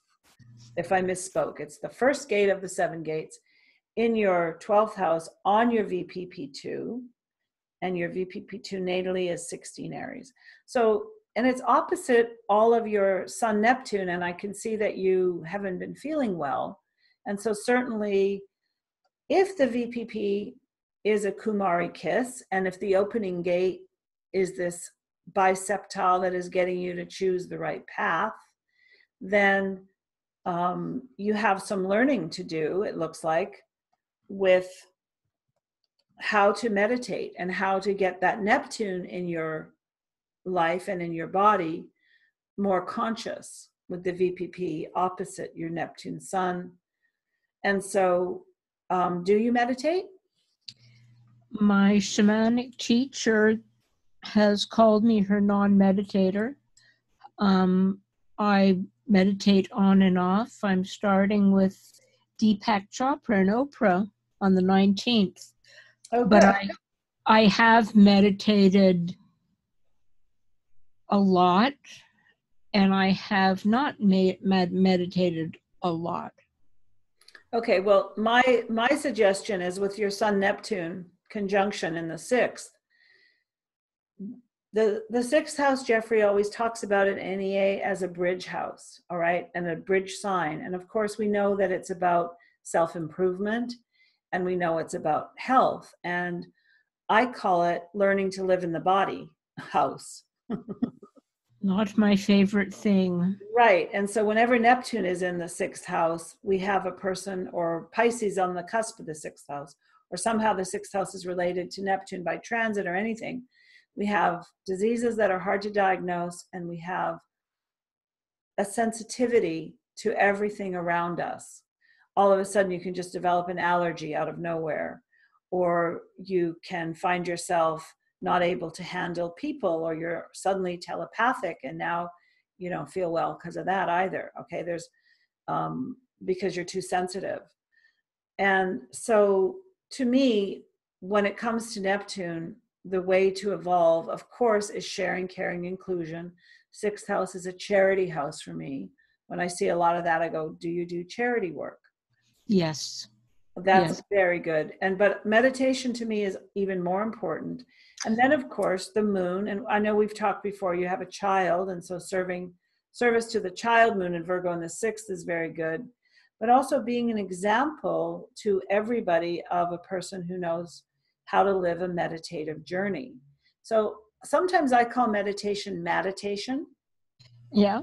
and sometimes I call it meditation. But I think it's extremely important to recapitulate with a chart like yours daily. That means play things backwards. And if you felt anything glitchy, play it backwards. And then see yourself correcting it, course correcting it with sharing, caring, and inclusion. And just keep holding the picture of self-empowerment. Because Sun Neptune, as we know in evolutionary astrology, we have to be very, very careful with the 6th and the 12th house, that we are not giving away our power and finding ourselves in a sadomasochistic situation where we're a victim or a martyr and we're doing too much for everybody and not enough for ourselves. And so that's what I wrote. And also bridge work, so that your 7th house planets, because the VPP will be on your Mercury in October, okay? What can you do to prepare yourself for the coming up VPP in October? And go to this link and read about the inferior conjunction that's coming in October, 26th of October, okay? Go to this inthesky.org and read about that, because that's going to land on your Mercury, Caroline. Oh, I should have paid attention. Oh my God, I got lucky. I seem to use maybe my willpower to meditate, to eat well, to exercise. And then I just go, okay, I'm hitting the couch for 3 weeks. And I keep trying to get myself into a routine. And I'm going on 70 in October, and I'm not, apart from teaching school, which I did for many years, to get into a routine to serve myself, to serve my body temple. If I'm not in my teacher's meditation center, which is now closed, I'm just returning to keep trying. Yeah, chop wood, carry water, just every day.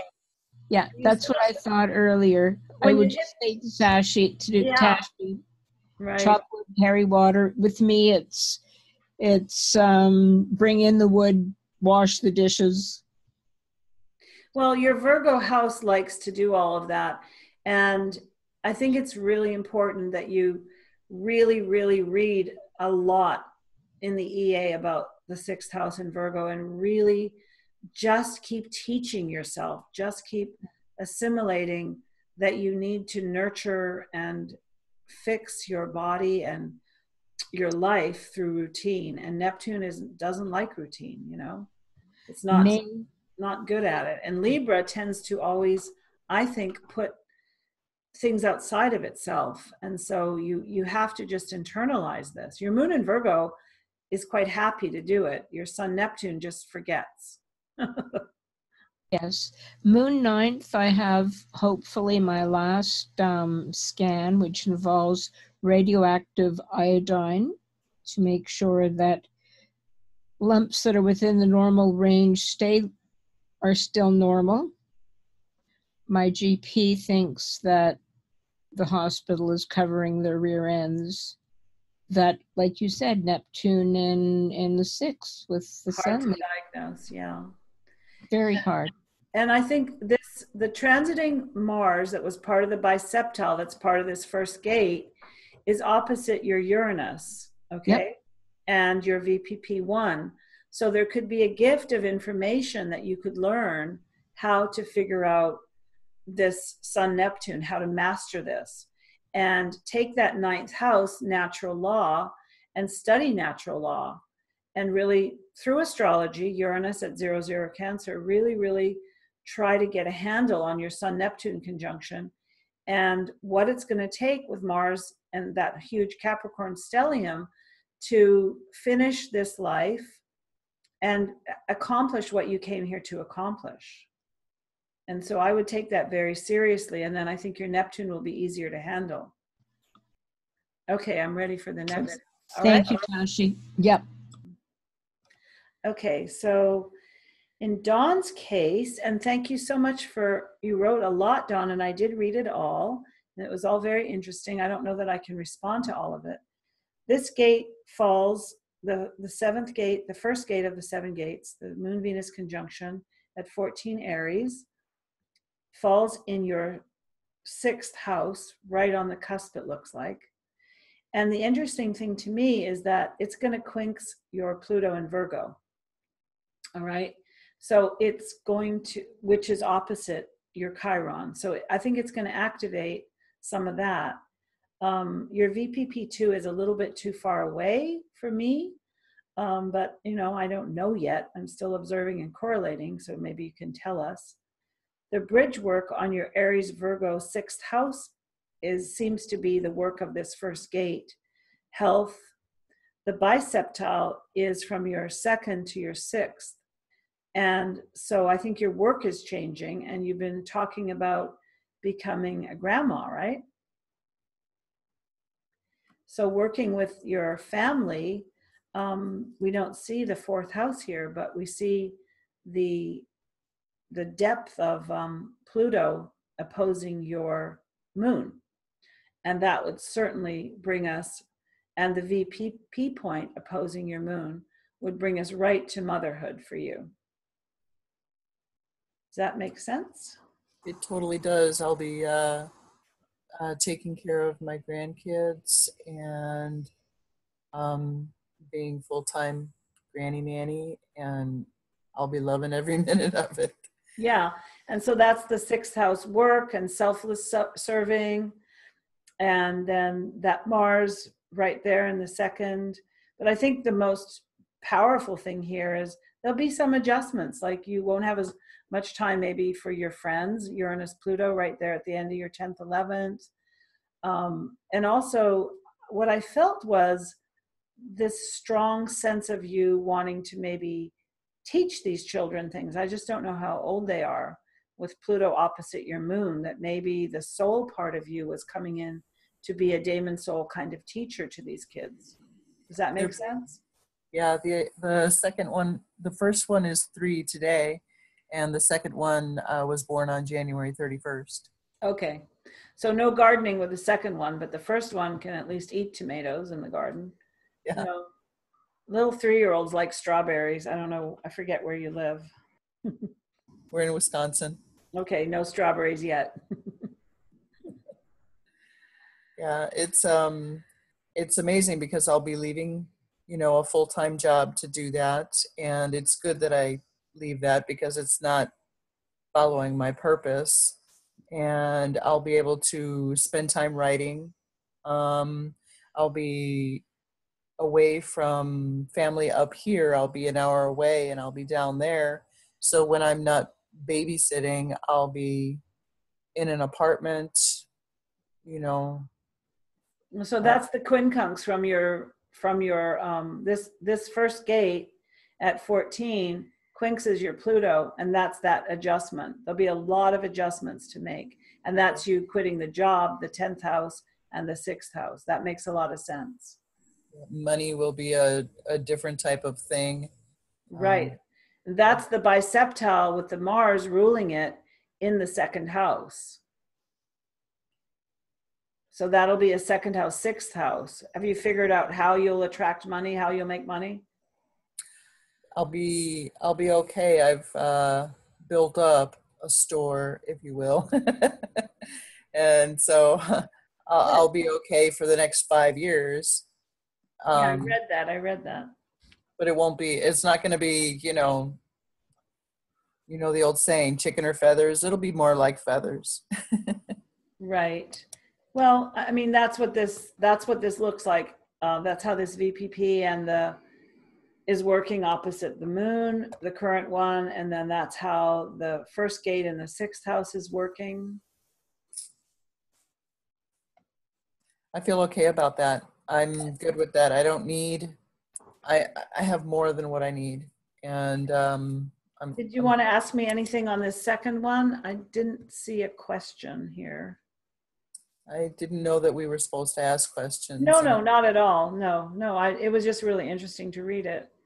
It seems like you're really learning how to work with it, and that's exciting. That's where I'm at, yeah. Yeah, and you'll probably have more time. The next one that's coming is close to your ascendant. Is that your progressed moon on the outside? It's at 3 Scorpio. The one in October is at 3 Scorpio for everybody. That's the transit. It's a transit, yeah. It would be gone anyway by then, so. All right. The center is my progressions. Okay. So let's see what else we can say about this. Again, you have a VPP at 28 Gemini, so, just a lot of teaching. And as Pluto is going over your moon, I think that's just such a wonderful, the opposition. Your moon is on the nodes of Pluto, and so the opposition just showing you teaching these children. Children need evolved beings, grandmothers, evolved beings. They're very evolved souls to have you come in and be teaching them. I'm feeling so blessed that this has come. I mean, I've been watching it for a long time and wondering exactly what it would bring. And when my son started saying this to me, that this would be a good idea, I was like, well, it fits every single paradigm that I'm seeing, come together here. So yes, it would be a wonderful thing. Can we get everybody else on board? Is everybody else on board? I'm on board. I'm all for it. Well, and that's, you've been learning that with your Uranus behind Pluto, the sharing, caring, inclusion of evolutionary astrology, the revolutionary, evolutionary energy of that. And that's happening for you in the 10th house of your family. And so there you are learning that lesson. And you're eager to do it. But I'm sure there was some healing because Chiron is opposite that, Uranus Pluto. And I read that it took a while for everybody to agree and for it to go. But there's that healing of that Chiron in the 5th. And working with those children is going to be very healing for you. I think so. I think it's what I'm meant for. And it's interesting that it starts on this first gate because it's activating that Chiron Pluto. Yeah. Being at 1448. Right on it. Okay, it's probably time to go on to Erica. Thank you so much, Tashi. You're welcome. Oh, I didn't see this one, sorry.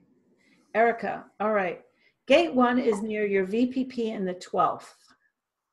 So your VPP in Aries is at 11 Aries. So it's pretty close, all right? 1149 to 1448. That's definitely, it's going to activate one of your VPPs. So what does it mean when a VPP gets activated? This is a Kumari kiss. This is a place of luminous brilliance, of Venusian excellence, okay? So it's in the 12th house.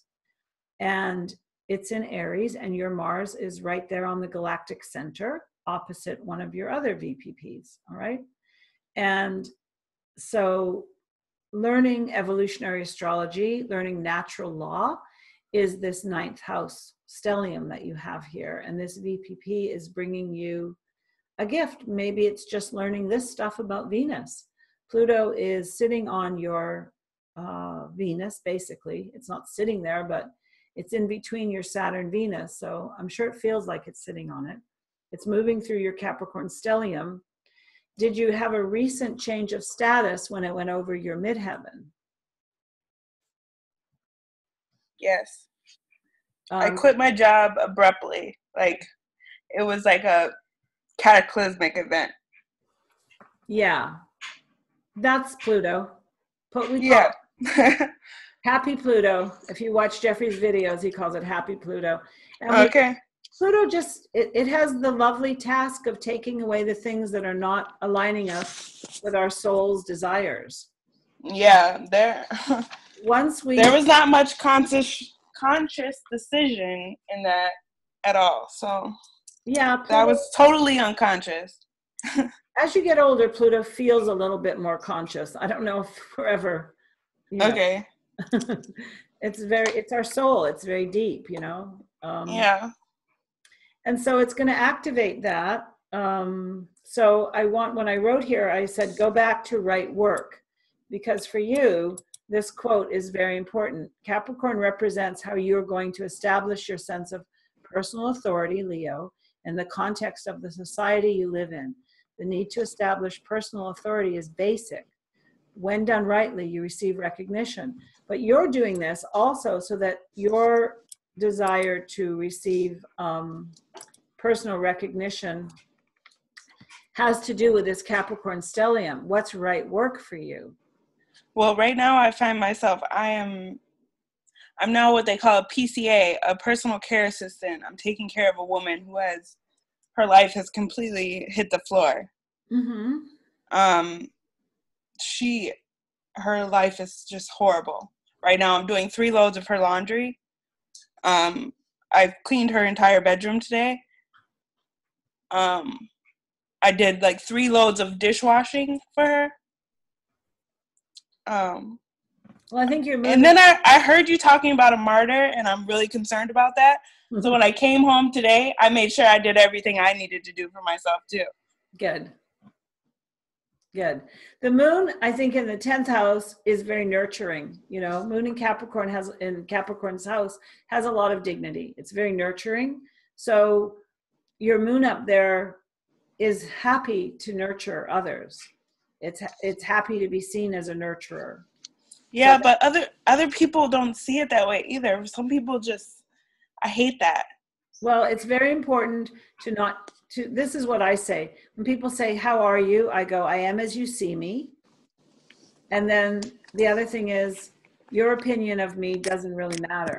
My opinion of me is what matters. I know that these are Facebook kind of corny quotes, but they kind of work. We need these mantras, like you have to, with your sun, moon in Aquarius, you have to not be traumatized by other people's opinions of you.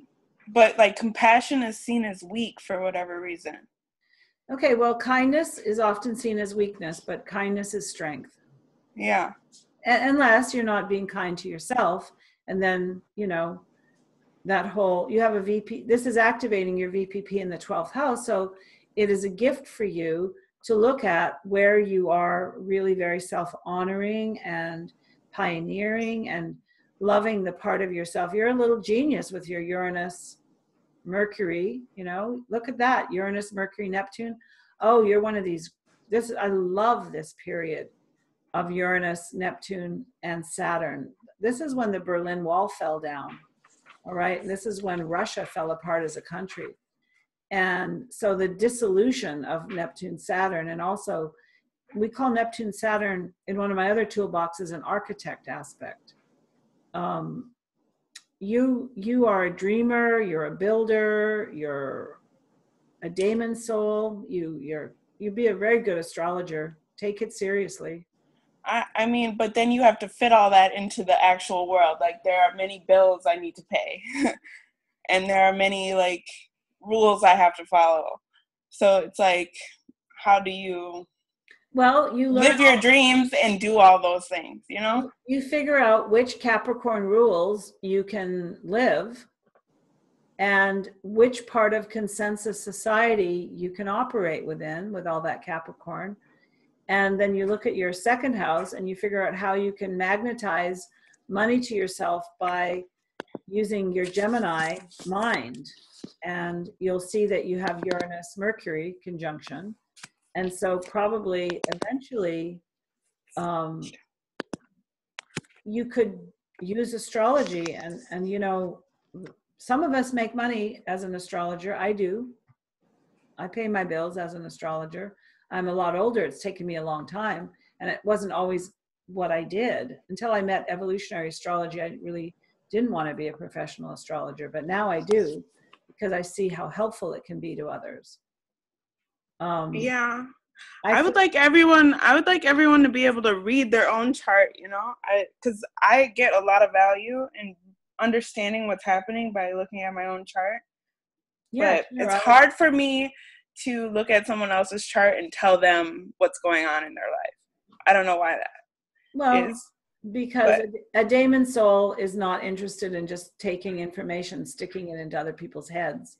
And natural law is something that is experienced and it's observed and it's felt and it's lived. And so you don't want to just give people a roadmap. You want to teach them how to read a roadmap.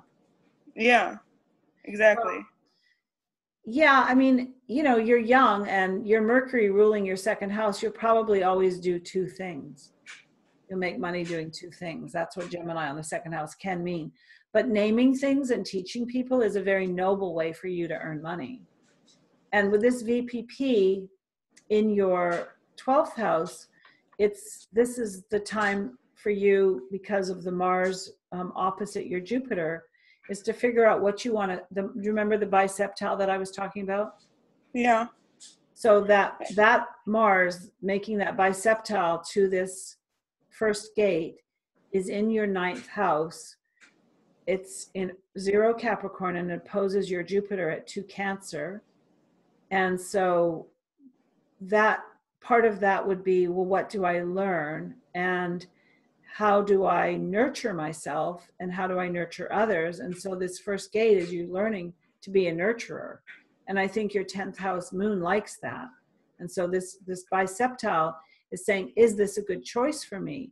Try it and see if nurturing, I mean, do you know about nurses make quite a lot of money, by the way? I was a nurse, but that's the job I quit. I wasn't a nurse, but I was a medical assistant.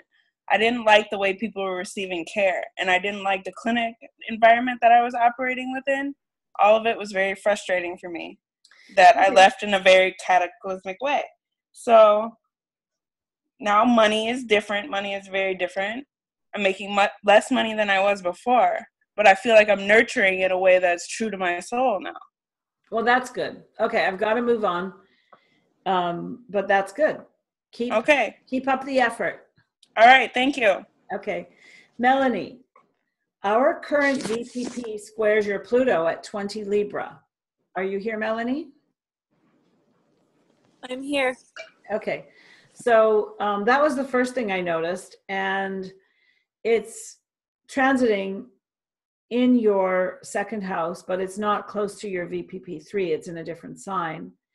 And this one, the Aries one for you, is right close to your VPP2 and opposite exactly your moon, and Pluto is squaring your moon. So I figured there's probably a lot of good second house. What is my value? How do I want to make money? Right work?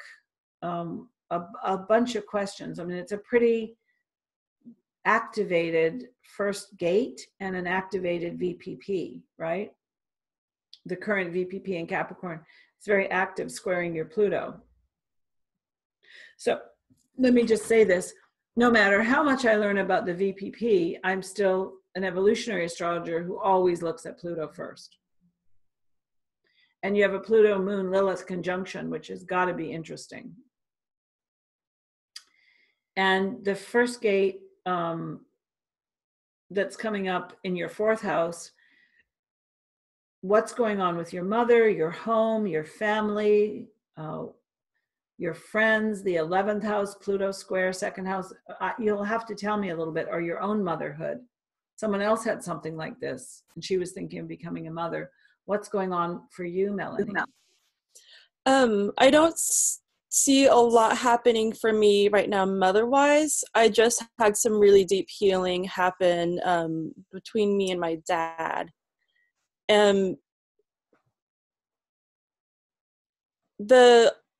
A lot of focus right now for me. I feel like there's a lot of past trauma that energy is getting freed up to go forward into me using that energy in my work and carrying out my dharma.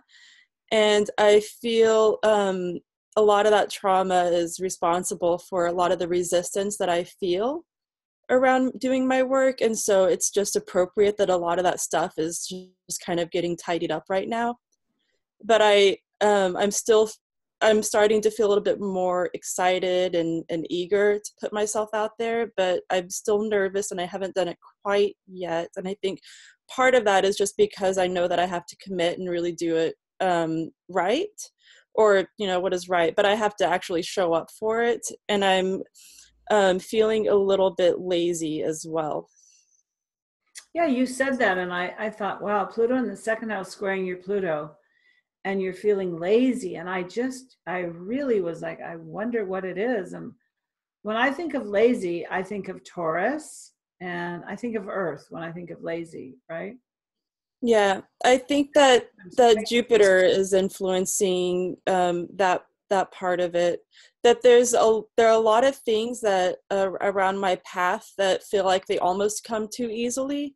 Sun conjunction, yeah. And so and a lot of the place where I draw my strength is my Neptune in the 1st house in Sagittarius. That does a lot to support me and help me. So I think I kind of take things for granted sometimes, and the part where I have to put the work in, I can fall short. But when I do apply myself, things come very quickly for me. Also, I've been working on my health this past year. I'm starting to figure out what my body wants to eat to feel okay, and just getting really specific what time of day to eat, all sorts of things like that. And I'm realize a big part of me not getting the full effects from that is I'm having huge issues with my thyroid. I recently was able to figure out that my thyroid's so low because of I'm not doing my work. It's blockages in my throat chakra. So I think me just kind of taking the plunge is going to help clear up a lot of that. My thyroid, I think, is affecting my energy level and also adding to resistance. And so I think just taking that first step would clear up a lot and give me the momentum that I need. Well, I think with Pluto squaring your Pluto in the 2nd house, finding out your right work and realizing that there's only so much time to do your work in your life, to fulfill your soul's requirements, is going to be crucial to you. And with this 1st gate opposite your moon, to seriously really look at your moon Pluto Lilith and make that connection to your work, the nurturing aspect of the 10th house of your work more important. And look at your sun at 19 and your Jupiter at 20 and your Pluto at 20, and think about, and your Neptune at 19, and think about transiting Pluto going over 18, 19, and 20. And then there's your Chiron at 18, and then there's your nodes at 19. So this Pluto is activating everything in your chart. Not everything, but a lot of stuff in your chart, right? And so the 9th house sun is a daemon soul sun. And so learning more about yourself as a daemon soul and learning more about natural law is very important. And I think you'll realize there's just not enough hours in the day to learn about yourself as a daemon soul and what to do with that while you're on the planet. Yeah. Well, pretty much, right. I've been getting all sorts of support and training and guidance just directly from my guides, really ever since 2012. I feel like I've been in like constantly in school, you know, and they're just kind of constantly with me and feeding me information anytime I come up against something or I have a question. Now I feel like I'm being kicked out of the nest. I've put together a website. I'm just so afraid to launch it because that's going to be a big coming out in my community in a way around things that I'm currently very private about. I had a lot of trauma in my childhood around rejection and just being very alone and not trusting other people to be around me if I'm being authentic. Well, you have a Sun-Neptune. The sun is closing in on the Sun-Neptune square. So it's a crisis in consciousness square in evolutionary astrology. That's the way we look at that square. And so I think having the courage to just be your authentic self with that sun, and you'll find strength if you launch it.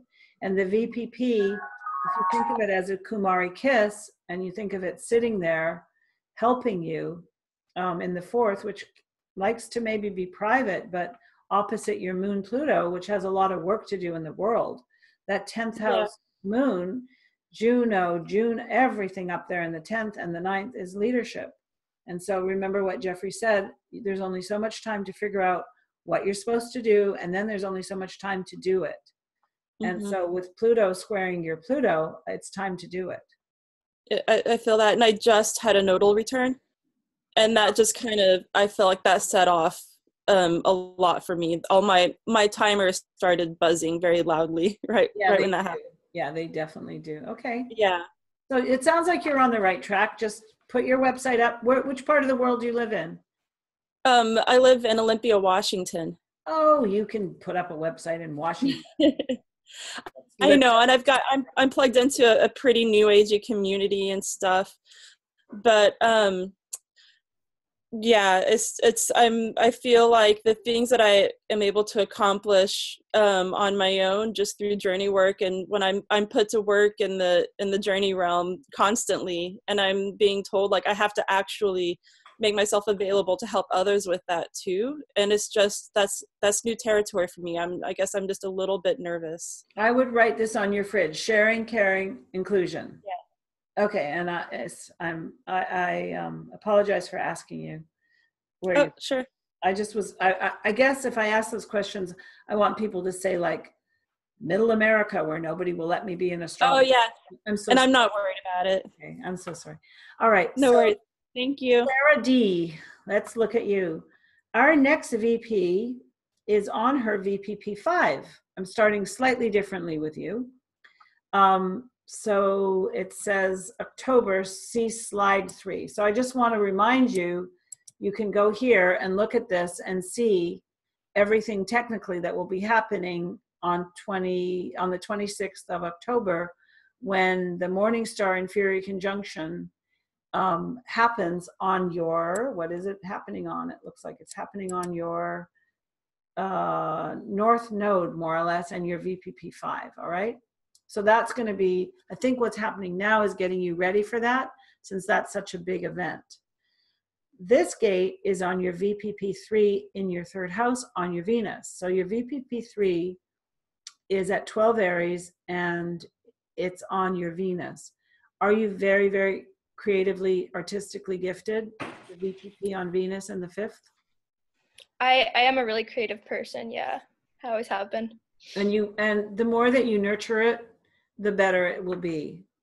The example that I used in my last talk was a guy who has a VPP on his Venus, and he's an artist, and he works as an artist for a living, and he does well and loves it, and really just is so synced up artistically with nature and natural law.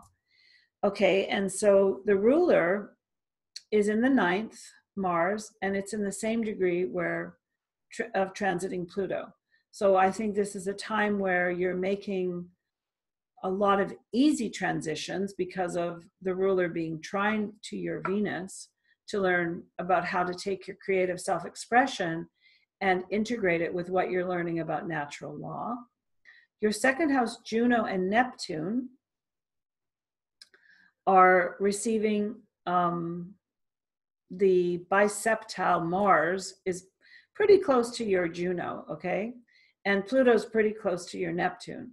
So the biseptile energy that we know is affecting the second, fifth for you, for everybody. What kind of choices are you going to make? What's the pathfinder? What do you have to integrate? What's going on here for you with this biseptile? Where are the opportunities and the gifts from the universe as well? What's the fate that you have to tune into, and how do you make the right decision is second house, fifth house. And so dreaming, I think, with Pluto coming to your Neptune and expressing yourself artistically, becoming very self-empowered with all that stuff in the second house, knowing you can make a living if you choose to, all right? You have Sag on the cusp of your second house. So we would look at that and we would see that your Jupiter is retrograde in a new phase to Pluto at 29 Scorpio, and it's opening up your Juno. Wait a minute, what's wrong with me here? Juno's in, why am I looking at Jupiter? Oh, because it rules your second house cusp. Okay, and then I'm sorry, I think I'm getting tired. Saturn, which rules your Capricorn planets, is in Pisces in the fourth.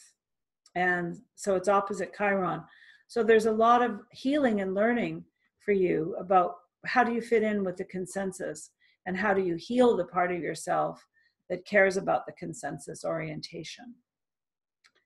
And the VPP that's going to get activated, I had a really strong feeling when I was looking at your chart that all of this is getting you ready for the Scorpio will be the current pentagram, and it'll be a retrograde one on your North Node. That's got to be a big deal. And having one on your Venus, a gate on your Venus, has to be a really fortunate experience as well.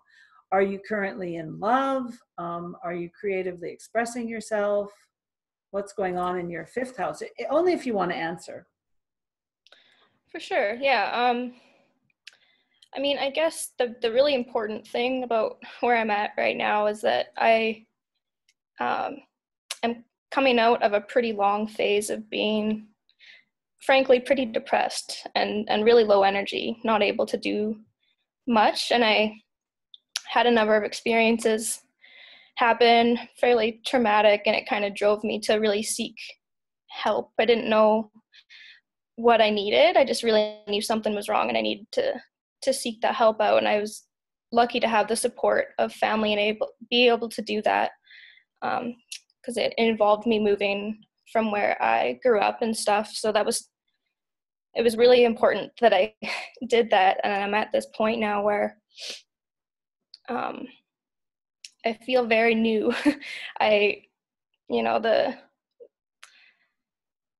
guess a nice way for me to look at it is that I now, I want to say it's really recent, maybe the past 3 to 4 months-ish. And of course, it's always been like this process, but there's a real turning point around like last December or so. And I'm just I feel so much gratitude now. I don't find myself, I mostly only ever find myself crying now, tears of joy, which is just amazing to me because it was quite the opposite pretty much, most of my young life. So, well, I think that, you have a Mercury Pluto opposition and you have a Chiron Saturn. So wherever we find Chiron in a strong connection, and Pluto, of course, is resonating that Mars Pluto, it's resonating that 20th degree right now for you. So there's just been tremendous healing going on, right? Absolutely. Yeah, it's pretty impossible to get it across with words and just in a few minutes to someone, like how profound everything kind of feels. My life in general, I feel that fairly often. And evolutionary astrologers know that when you have something in the same degree as Pluto, you have gone into the soul, the life of the soul, and you're either choosing to flow with it, and so you're becoming self-empowered, or you're fighting it and you have crisis after crisis and trauma after trauma. And so we learn to align with our soul and we learn to share, and we learn to care, and we learn to include. And I add some other words: authenticity, integrity. We learn these things and we practice them, and it is not a cakewalk. You know, you have to get up every day and go, sharing, caring, inclusion. And it becomes a way of life. And then you become, your Pluto Mars is right now giving you a lot of self-empowerment. And eventually, with your Palace and your Vesta in the 8th house and your Mercury Pluto opposition, there's a possibility you can help other people learn to become self-empowered. And that's the sharing, caring, inclusion of natural law, and what we as evolutionary astrologers really want to help others learn to become self-empowered. Absolutely, yeah. I'm so glad that I feel like I finally have I've found, at least, I mean, it'll be a process, but I've figured out how to value myself. You know, I knew that these parts of myself have always been there. I've just been fighting with them forever. So I've finally just something kind of clicked, and things feel so much easier now. It's amazing what kind of a shift that was. I'm really excited to be able to serve now with the energy that I'm gaining back and give back to others, because I've been taking a lot for myself recently. So, yeah. Okay, well, good luck. I'm glad you're getting happier and happier. All right, so here we have, I put down here, VPP1 is conjunct Wonder Woman. So that's your Eris, and I call Eris Wonder Woman. Sarah? Hi, I'm here. Are you feeling a bit like Wonder Woman, or is this coming in March? Because usually I find these things, you sort of get a sense of it already. Yes, kind of. I definitely feel like I'm just, it's almost like Jesus take the wheel and I'm on a mission and I'm not really thinking, I'm just acting. That's sort of where I'm at right now. I think the VPP, the current VPP is, let's see, what did I write here? Is that on your sun, right? At 21 Capricorn, right? And it's, and Pluto's also there. So this has been a very self-empowering moment in your life from January. And of course it began earlier because Pluto was transiting that. And I go back to what Jeffrey said, you know, you only have so much time, Capricorn, and you have to really think about what are you going to do with that time?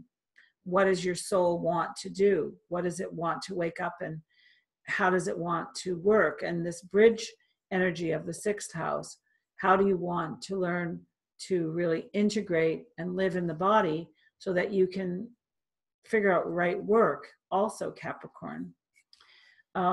Your Mars is on your south node in Aquarius, opposite your ascendant north node. Okay, so see, there's the 7th house Mars, and it's opposite this. So you're going through this Leo nodal transit anyway, but they're all skip steps to your Juno, Lilith, VPP3, and in October, the new Venus pentagram point of the inferior conjunction of the Sun and Venus is at 3 Scorpio, and so that's really, really important. And I think that the first gate on your Aries is, the septile is, okay, what's the fated right way to figure out how you're going to choose what's of value, because Mars is right on your Venus. This is all very complex for you.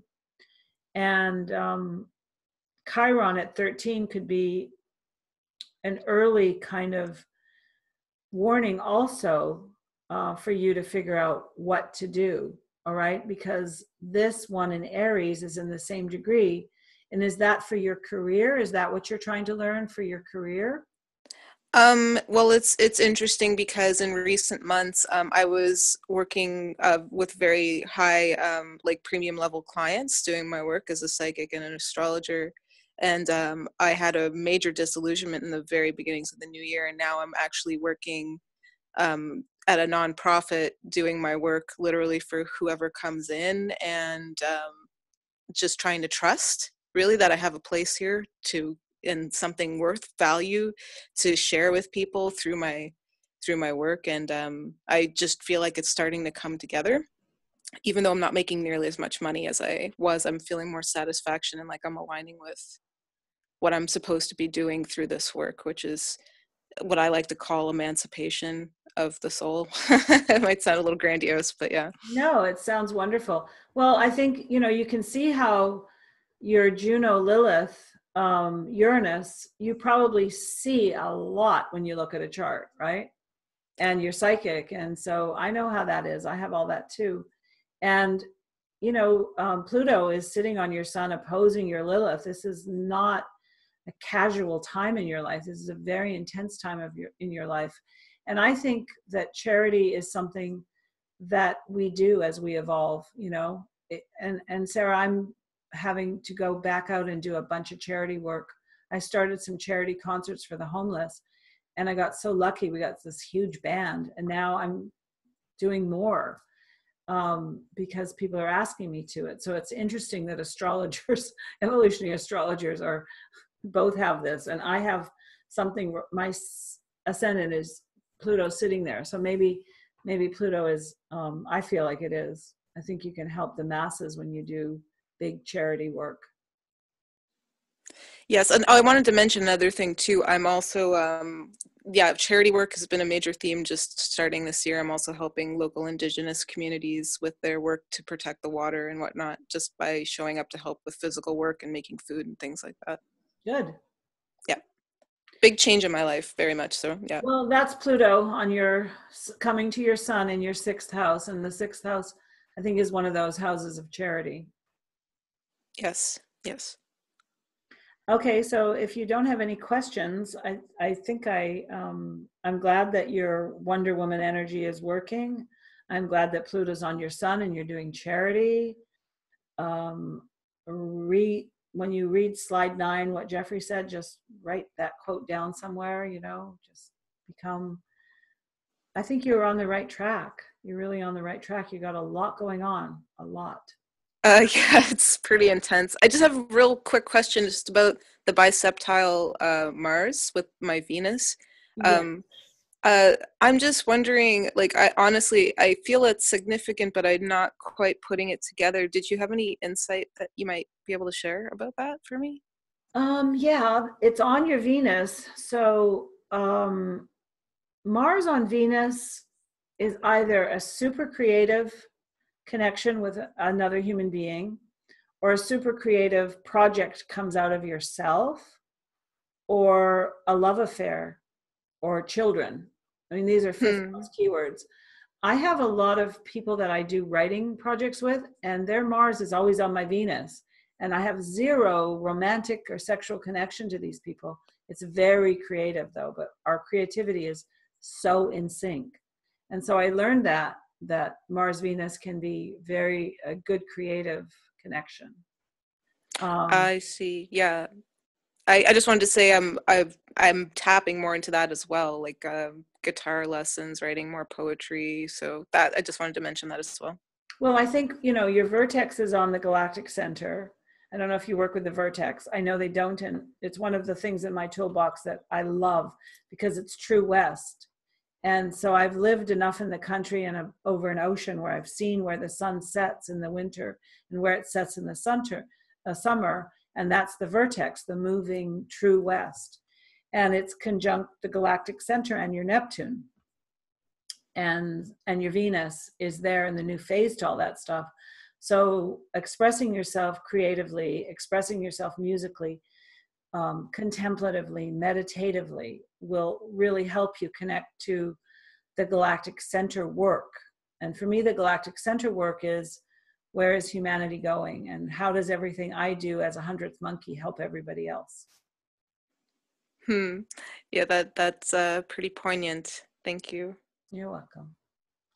All right, so Linda, we are going to have this again after the next gate. Yes. And so Tashi, would you like to just stop the share there? Yeah. Great, and you must be exhausted, so thank you so much for that. That was amazing. I loved it. I'll put up the dates on the screen so that everyone can see them. And here they are. Part 2 of Tashi's Venus Pentagram Mandala Zoom meeting will be on May 24, 2018. The same volunteers will come back where they'll be sharing, correlating, and observing their experiences at gates 1, 2, and 3. So Tashi, how's that? It's great. That's what we're going to be doing. Yeah. I don't know if we can add, somebody didn't show up, so Lauren wants to try to join. We'll see. It's up to Linda really, and I mean, I'm all about sharing, caring, inclusion. So if you were here at the meeting and you want to get in on it, I'm happy to do it. Lauren, it's fine with me. Yep, it's fine with me. So Lauren will have to just backtrack a little bit and catch up, but I'm sure she can. Yeah, just fill out everything that you need to fill out. Yay. She says thank you. Okay, good. Where do we get the information? Would Linda have it to give to me? Yes. Okay. Are we still recording, or have we stopped recording? We're still recording. Still recording. All right. So I would like to thank you so much, Tashi, and everyone here would like to thank you. Would you all please thank Tashi Powers? And we'll see you again on May 24th for part 2. Thank you so much, Tashi. That was amazing. Thank you, Tashi. Thanks so much. Thank you. Tashi, thank you. Really nice and very helpful for me to have you all as guinea pigs. Thank you. How wonderful. I just love it. Thank you. Thanks. Bye, guys. Bye. Bye. Bye. Bye.